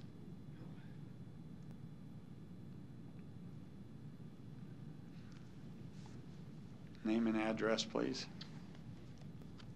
Right. Happy Wednesday, board. John Major, 20213 Nina Street, Omaha, Nebraska, 68130. I may be the last man standing for us in Copperfield subdivision, but I'm not the only one that sees this to be an issue. It's a major amendment and, raises concerns for our home values. When we purchased this, we did a lot of research as far as any, commercial zonings. And, when you're making a large financial decision for your family, it's certainly something that goes into it. And quite frankly, we would have not purchased this home if we were aware of something like this going in so close to home. There are a few sections that are concerning. They did not submit or provide the height or elevation design. In another section, the Omaha Municipal Code requires 30 feet buffer yard between the CC Community Commercial and the R5 zone. A suggested change to 20 feet, but we're still not okay with this. 30 feet buffer against low residential put in place for a reason and should be enforced. On the design, there are no trash enclosures. Office use has far less trash. The idea of frequent beeps and constant trash pickup is, it's not favorable. If this was to pass, though, at the minimum, we would need the increase in landscape buffer. Currently, they're saying, 1 to 500 feet. This should be at least every 50 feet. And then, of course, I mean, the higher density is just the amount of noise being so close to a residential subdivision. And I mean, of course, there's been different studies, but, $300,000 to $400,000 homes, typically, I mean, I'm in the real estate field, and typically you see a 3 to 5% reduction in value when there are, apartment, multifamily residential areas very close. John, does your house back up to this property? Ours is not directly. We're off of Nina, which I don't have on my phone, but now which Mr. Rosacker would know. John, when you did your due diligence before you bought there, was the 30-foot buffer yard, that was one of the things that was important to you? Because you knew something, a mixed use, some type was going to go in there. Right. Yeah, I mean, we were under the impression that it would be office, retail. But was the, my question is, was the buffer yard being 30 foot, was that acceptable to you? And now that it's 20 foot, that's not acceptable? It's concerning. Okay. All right. Did you read through the mixed use agreement when you were doing your due diligence? Was that part of when you were buying your home?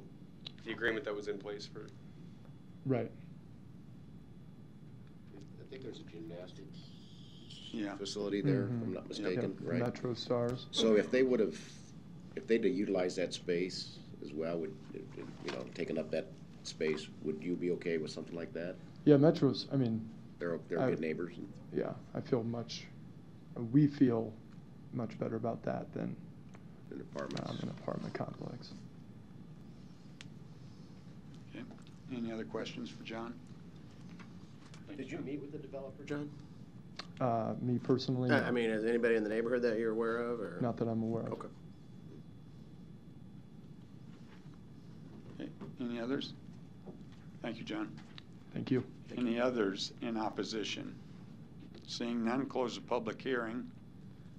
Did you want to come forward, John? And this buffer yard has kind of got me concerned here. The planning staff has recommended a 20-foot buffer yard, and we're okay with that. The reason it's got me concerned is because the people like John went out and did their due diligence, and even though they know that it's going to be some type of commercial use there, it's going to have a 30-foot buffer yard.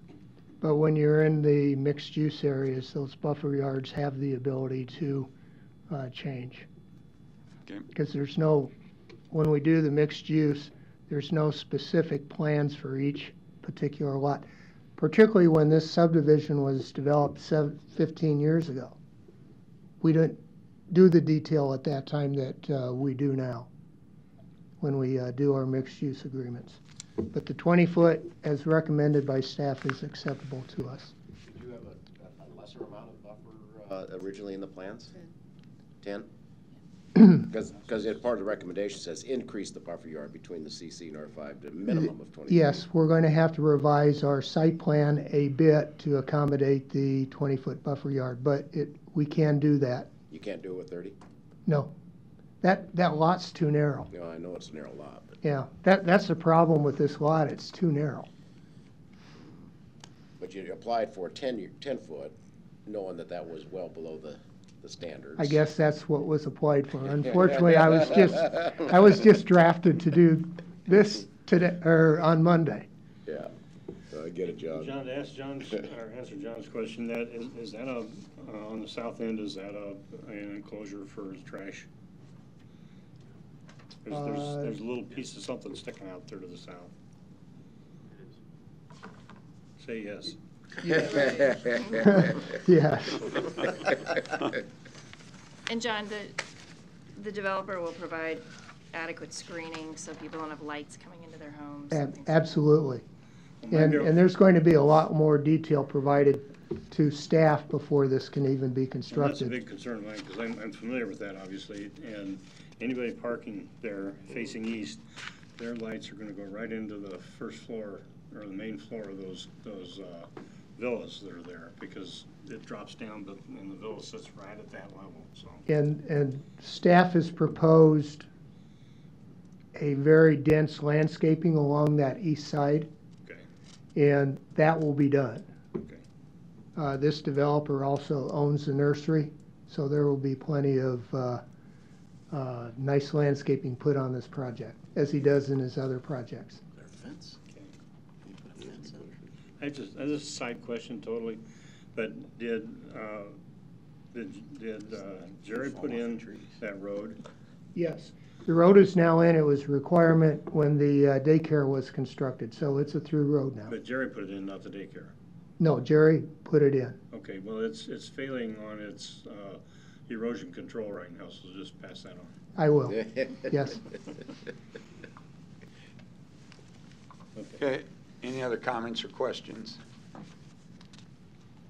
Eric, do you want to? Yeah, to Mr. Major, brought up the 1 per 500 square feet, so I just wanted to clarify how that works. Yes, staff is recommending to increase the buffer yard to 20 feet, but to landscape it such as the 30-foot buffer yard was in place. So the 1 per 500 square feet is based on the area of the yard, basically that buffer yard. So if you had, let's say it's 100 feet wide and you had a 30-foot buffer yard requirement, you take the 30 times the 100 feet divided by the 500 and it gets you to the number of plantings. So we're saying to plant it subject to the 30-foot if that was to be required. Now, one thing I did forget to mention in the pre-meeting is something that we had considered if this site was just pulled out of the mixed use and it was zoned R6, there would be no buffer yard requirement from the R5 to the R6. So those homes adjacent behind are R5. Now there would be a setback requirement, and you know, I'm not saying the plan, it would probably have to come off the street more, and you know, when we looked at that and the consideration of pulling the building up closer, which the mixed use agreement allows, that is kind of where we came with the buffer yard, because it is a narrow site. But I understand concerns. The other item for the major amendment eliminates the 10% office requirement with these smaller centers.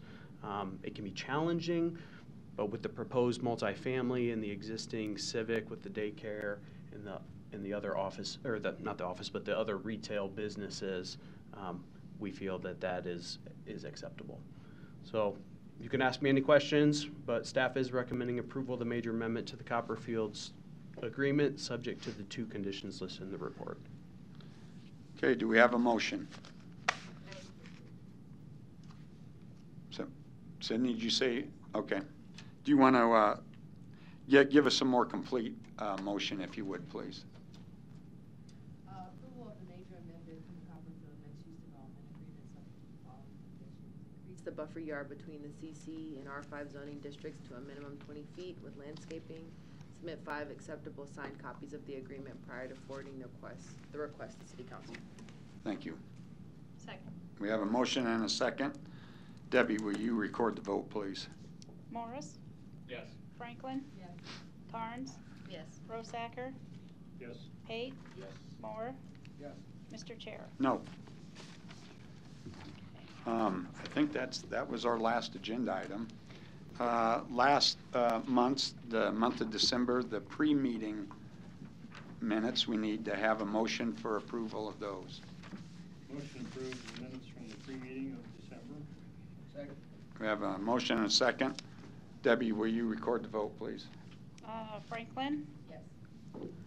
Carnes? Yes. Carnes? Yes. Rosacker? Yes. Pate? Yes. Moore? Yes. Morris? Mr. Chair? Abstain. We're all checking out here. Do we have a motion for the public minutes from Move to December? Can I move to approve the minutes from the December 4th meeting? Second. We have a motion and a second. Debbie, will you record the vote, please? Did I? Okay, Carnes? Did I? Yes. Rosacker? I'm Yes. sorry. Pate? Yes. Moore? Yes. Morris? Yes. Franklin? Mr. Chair. Abstain. Okay, then we have officers. Do we have a motion for chairman? We have a motion and a second. Debbie, will you record the vote? Rosacker? Oh, I should. Jumped on it. Proponents, opponents? Rosacker? Yes. Pate? Yes. Moore? Yes. Morris? Yes. Franklin? Carnes? Yes. Mr. Chair? I'll vote for myself. You Thank you, guys. I appreciate that. Do we have a motion for vice chair? Chris Carnes. We have a motion. Do we have a second? Patrick, did you second? Okay. We have a motion and a second. Debbie, will you record the votes, please? Rosacker? Yes. Pate? Yes. Moore? Yes. Morris? Yep. Franklin? Carnes? Yes. Mr. Chair? Hell, yes. Well, thanks. Motion to Do we have a motion to adjourn? Debbie, will you record the vote, please? Oh. Okay, everybody say yes? Yes. Okay.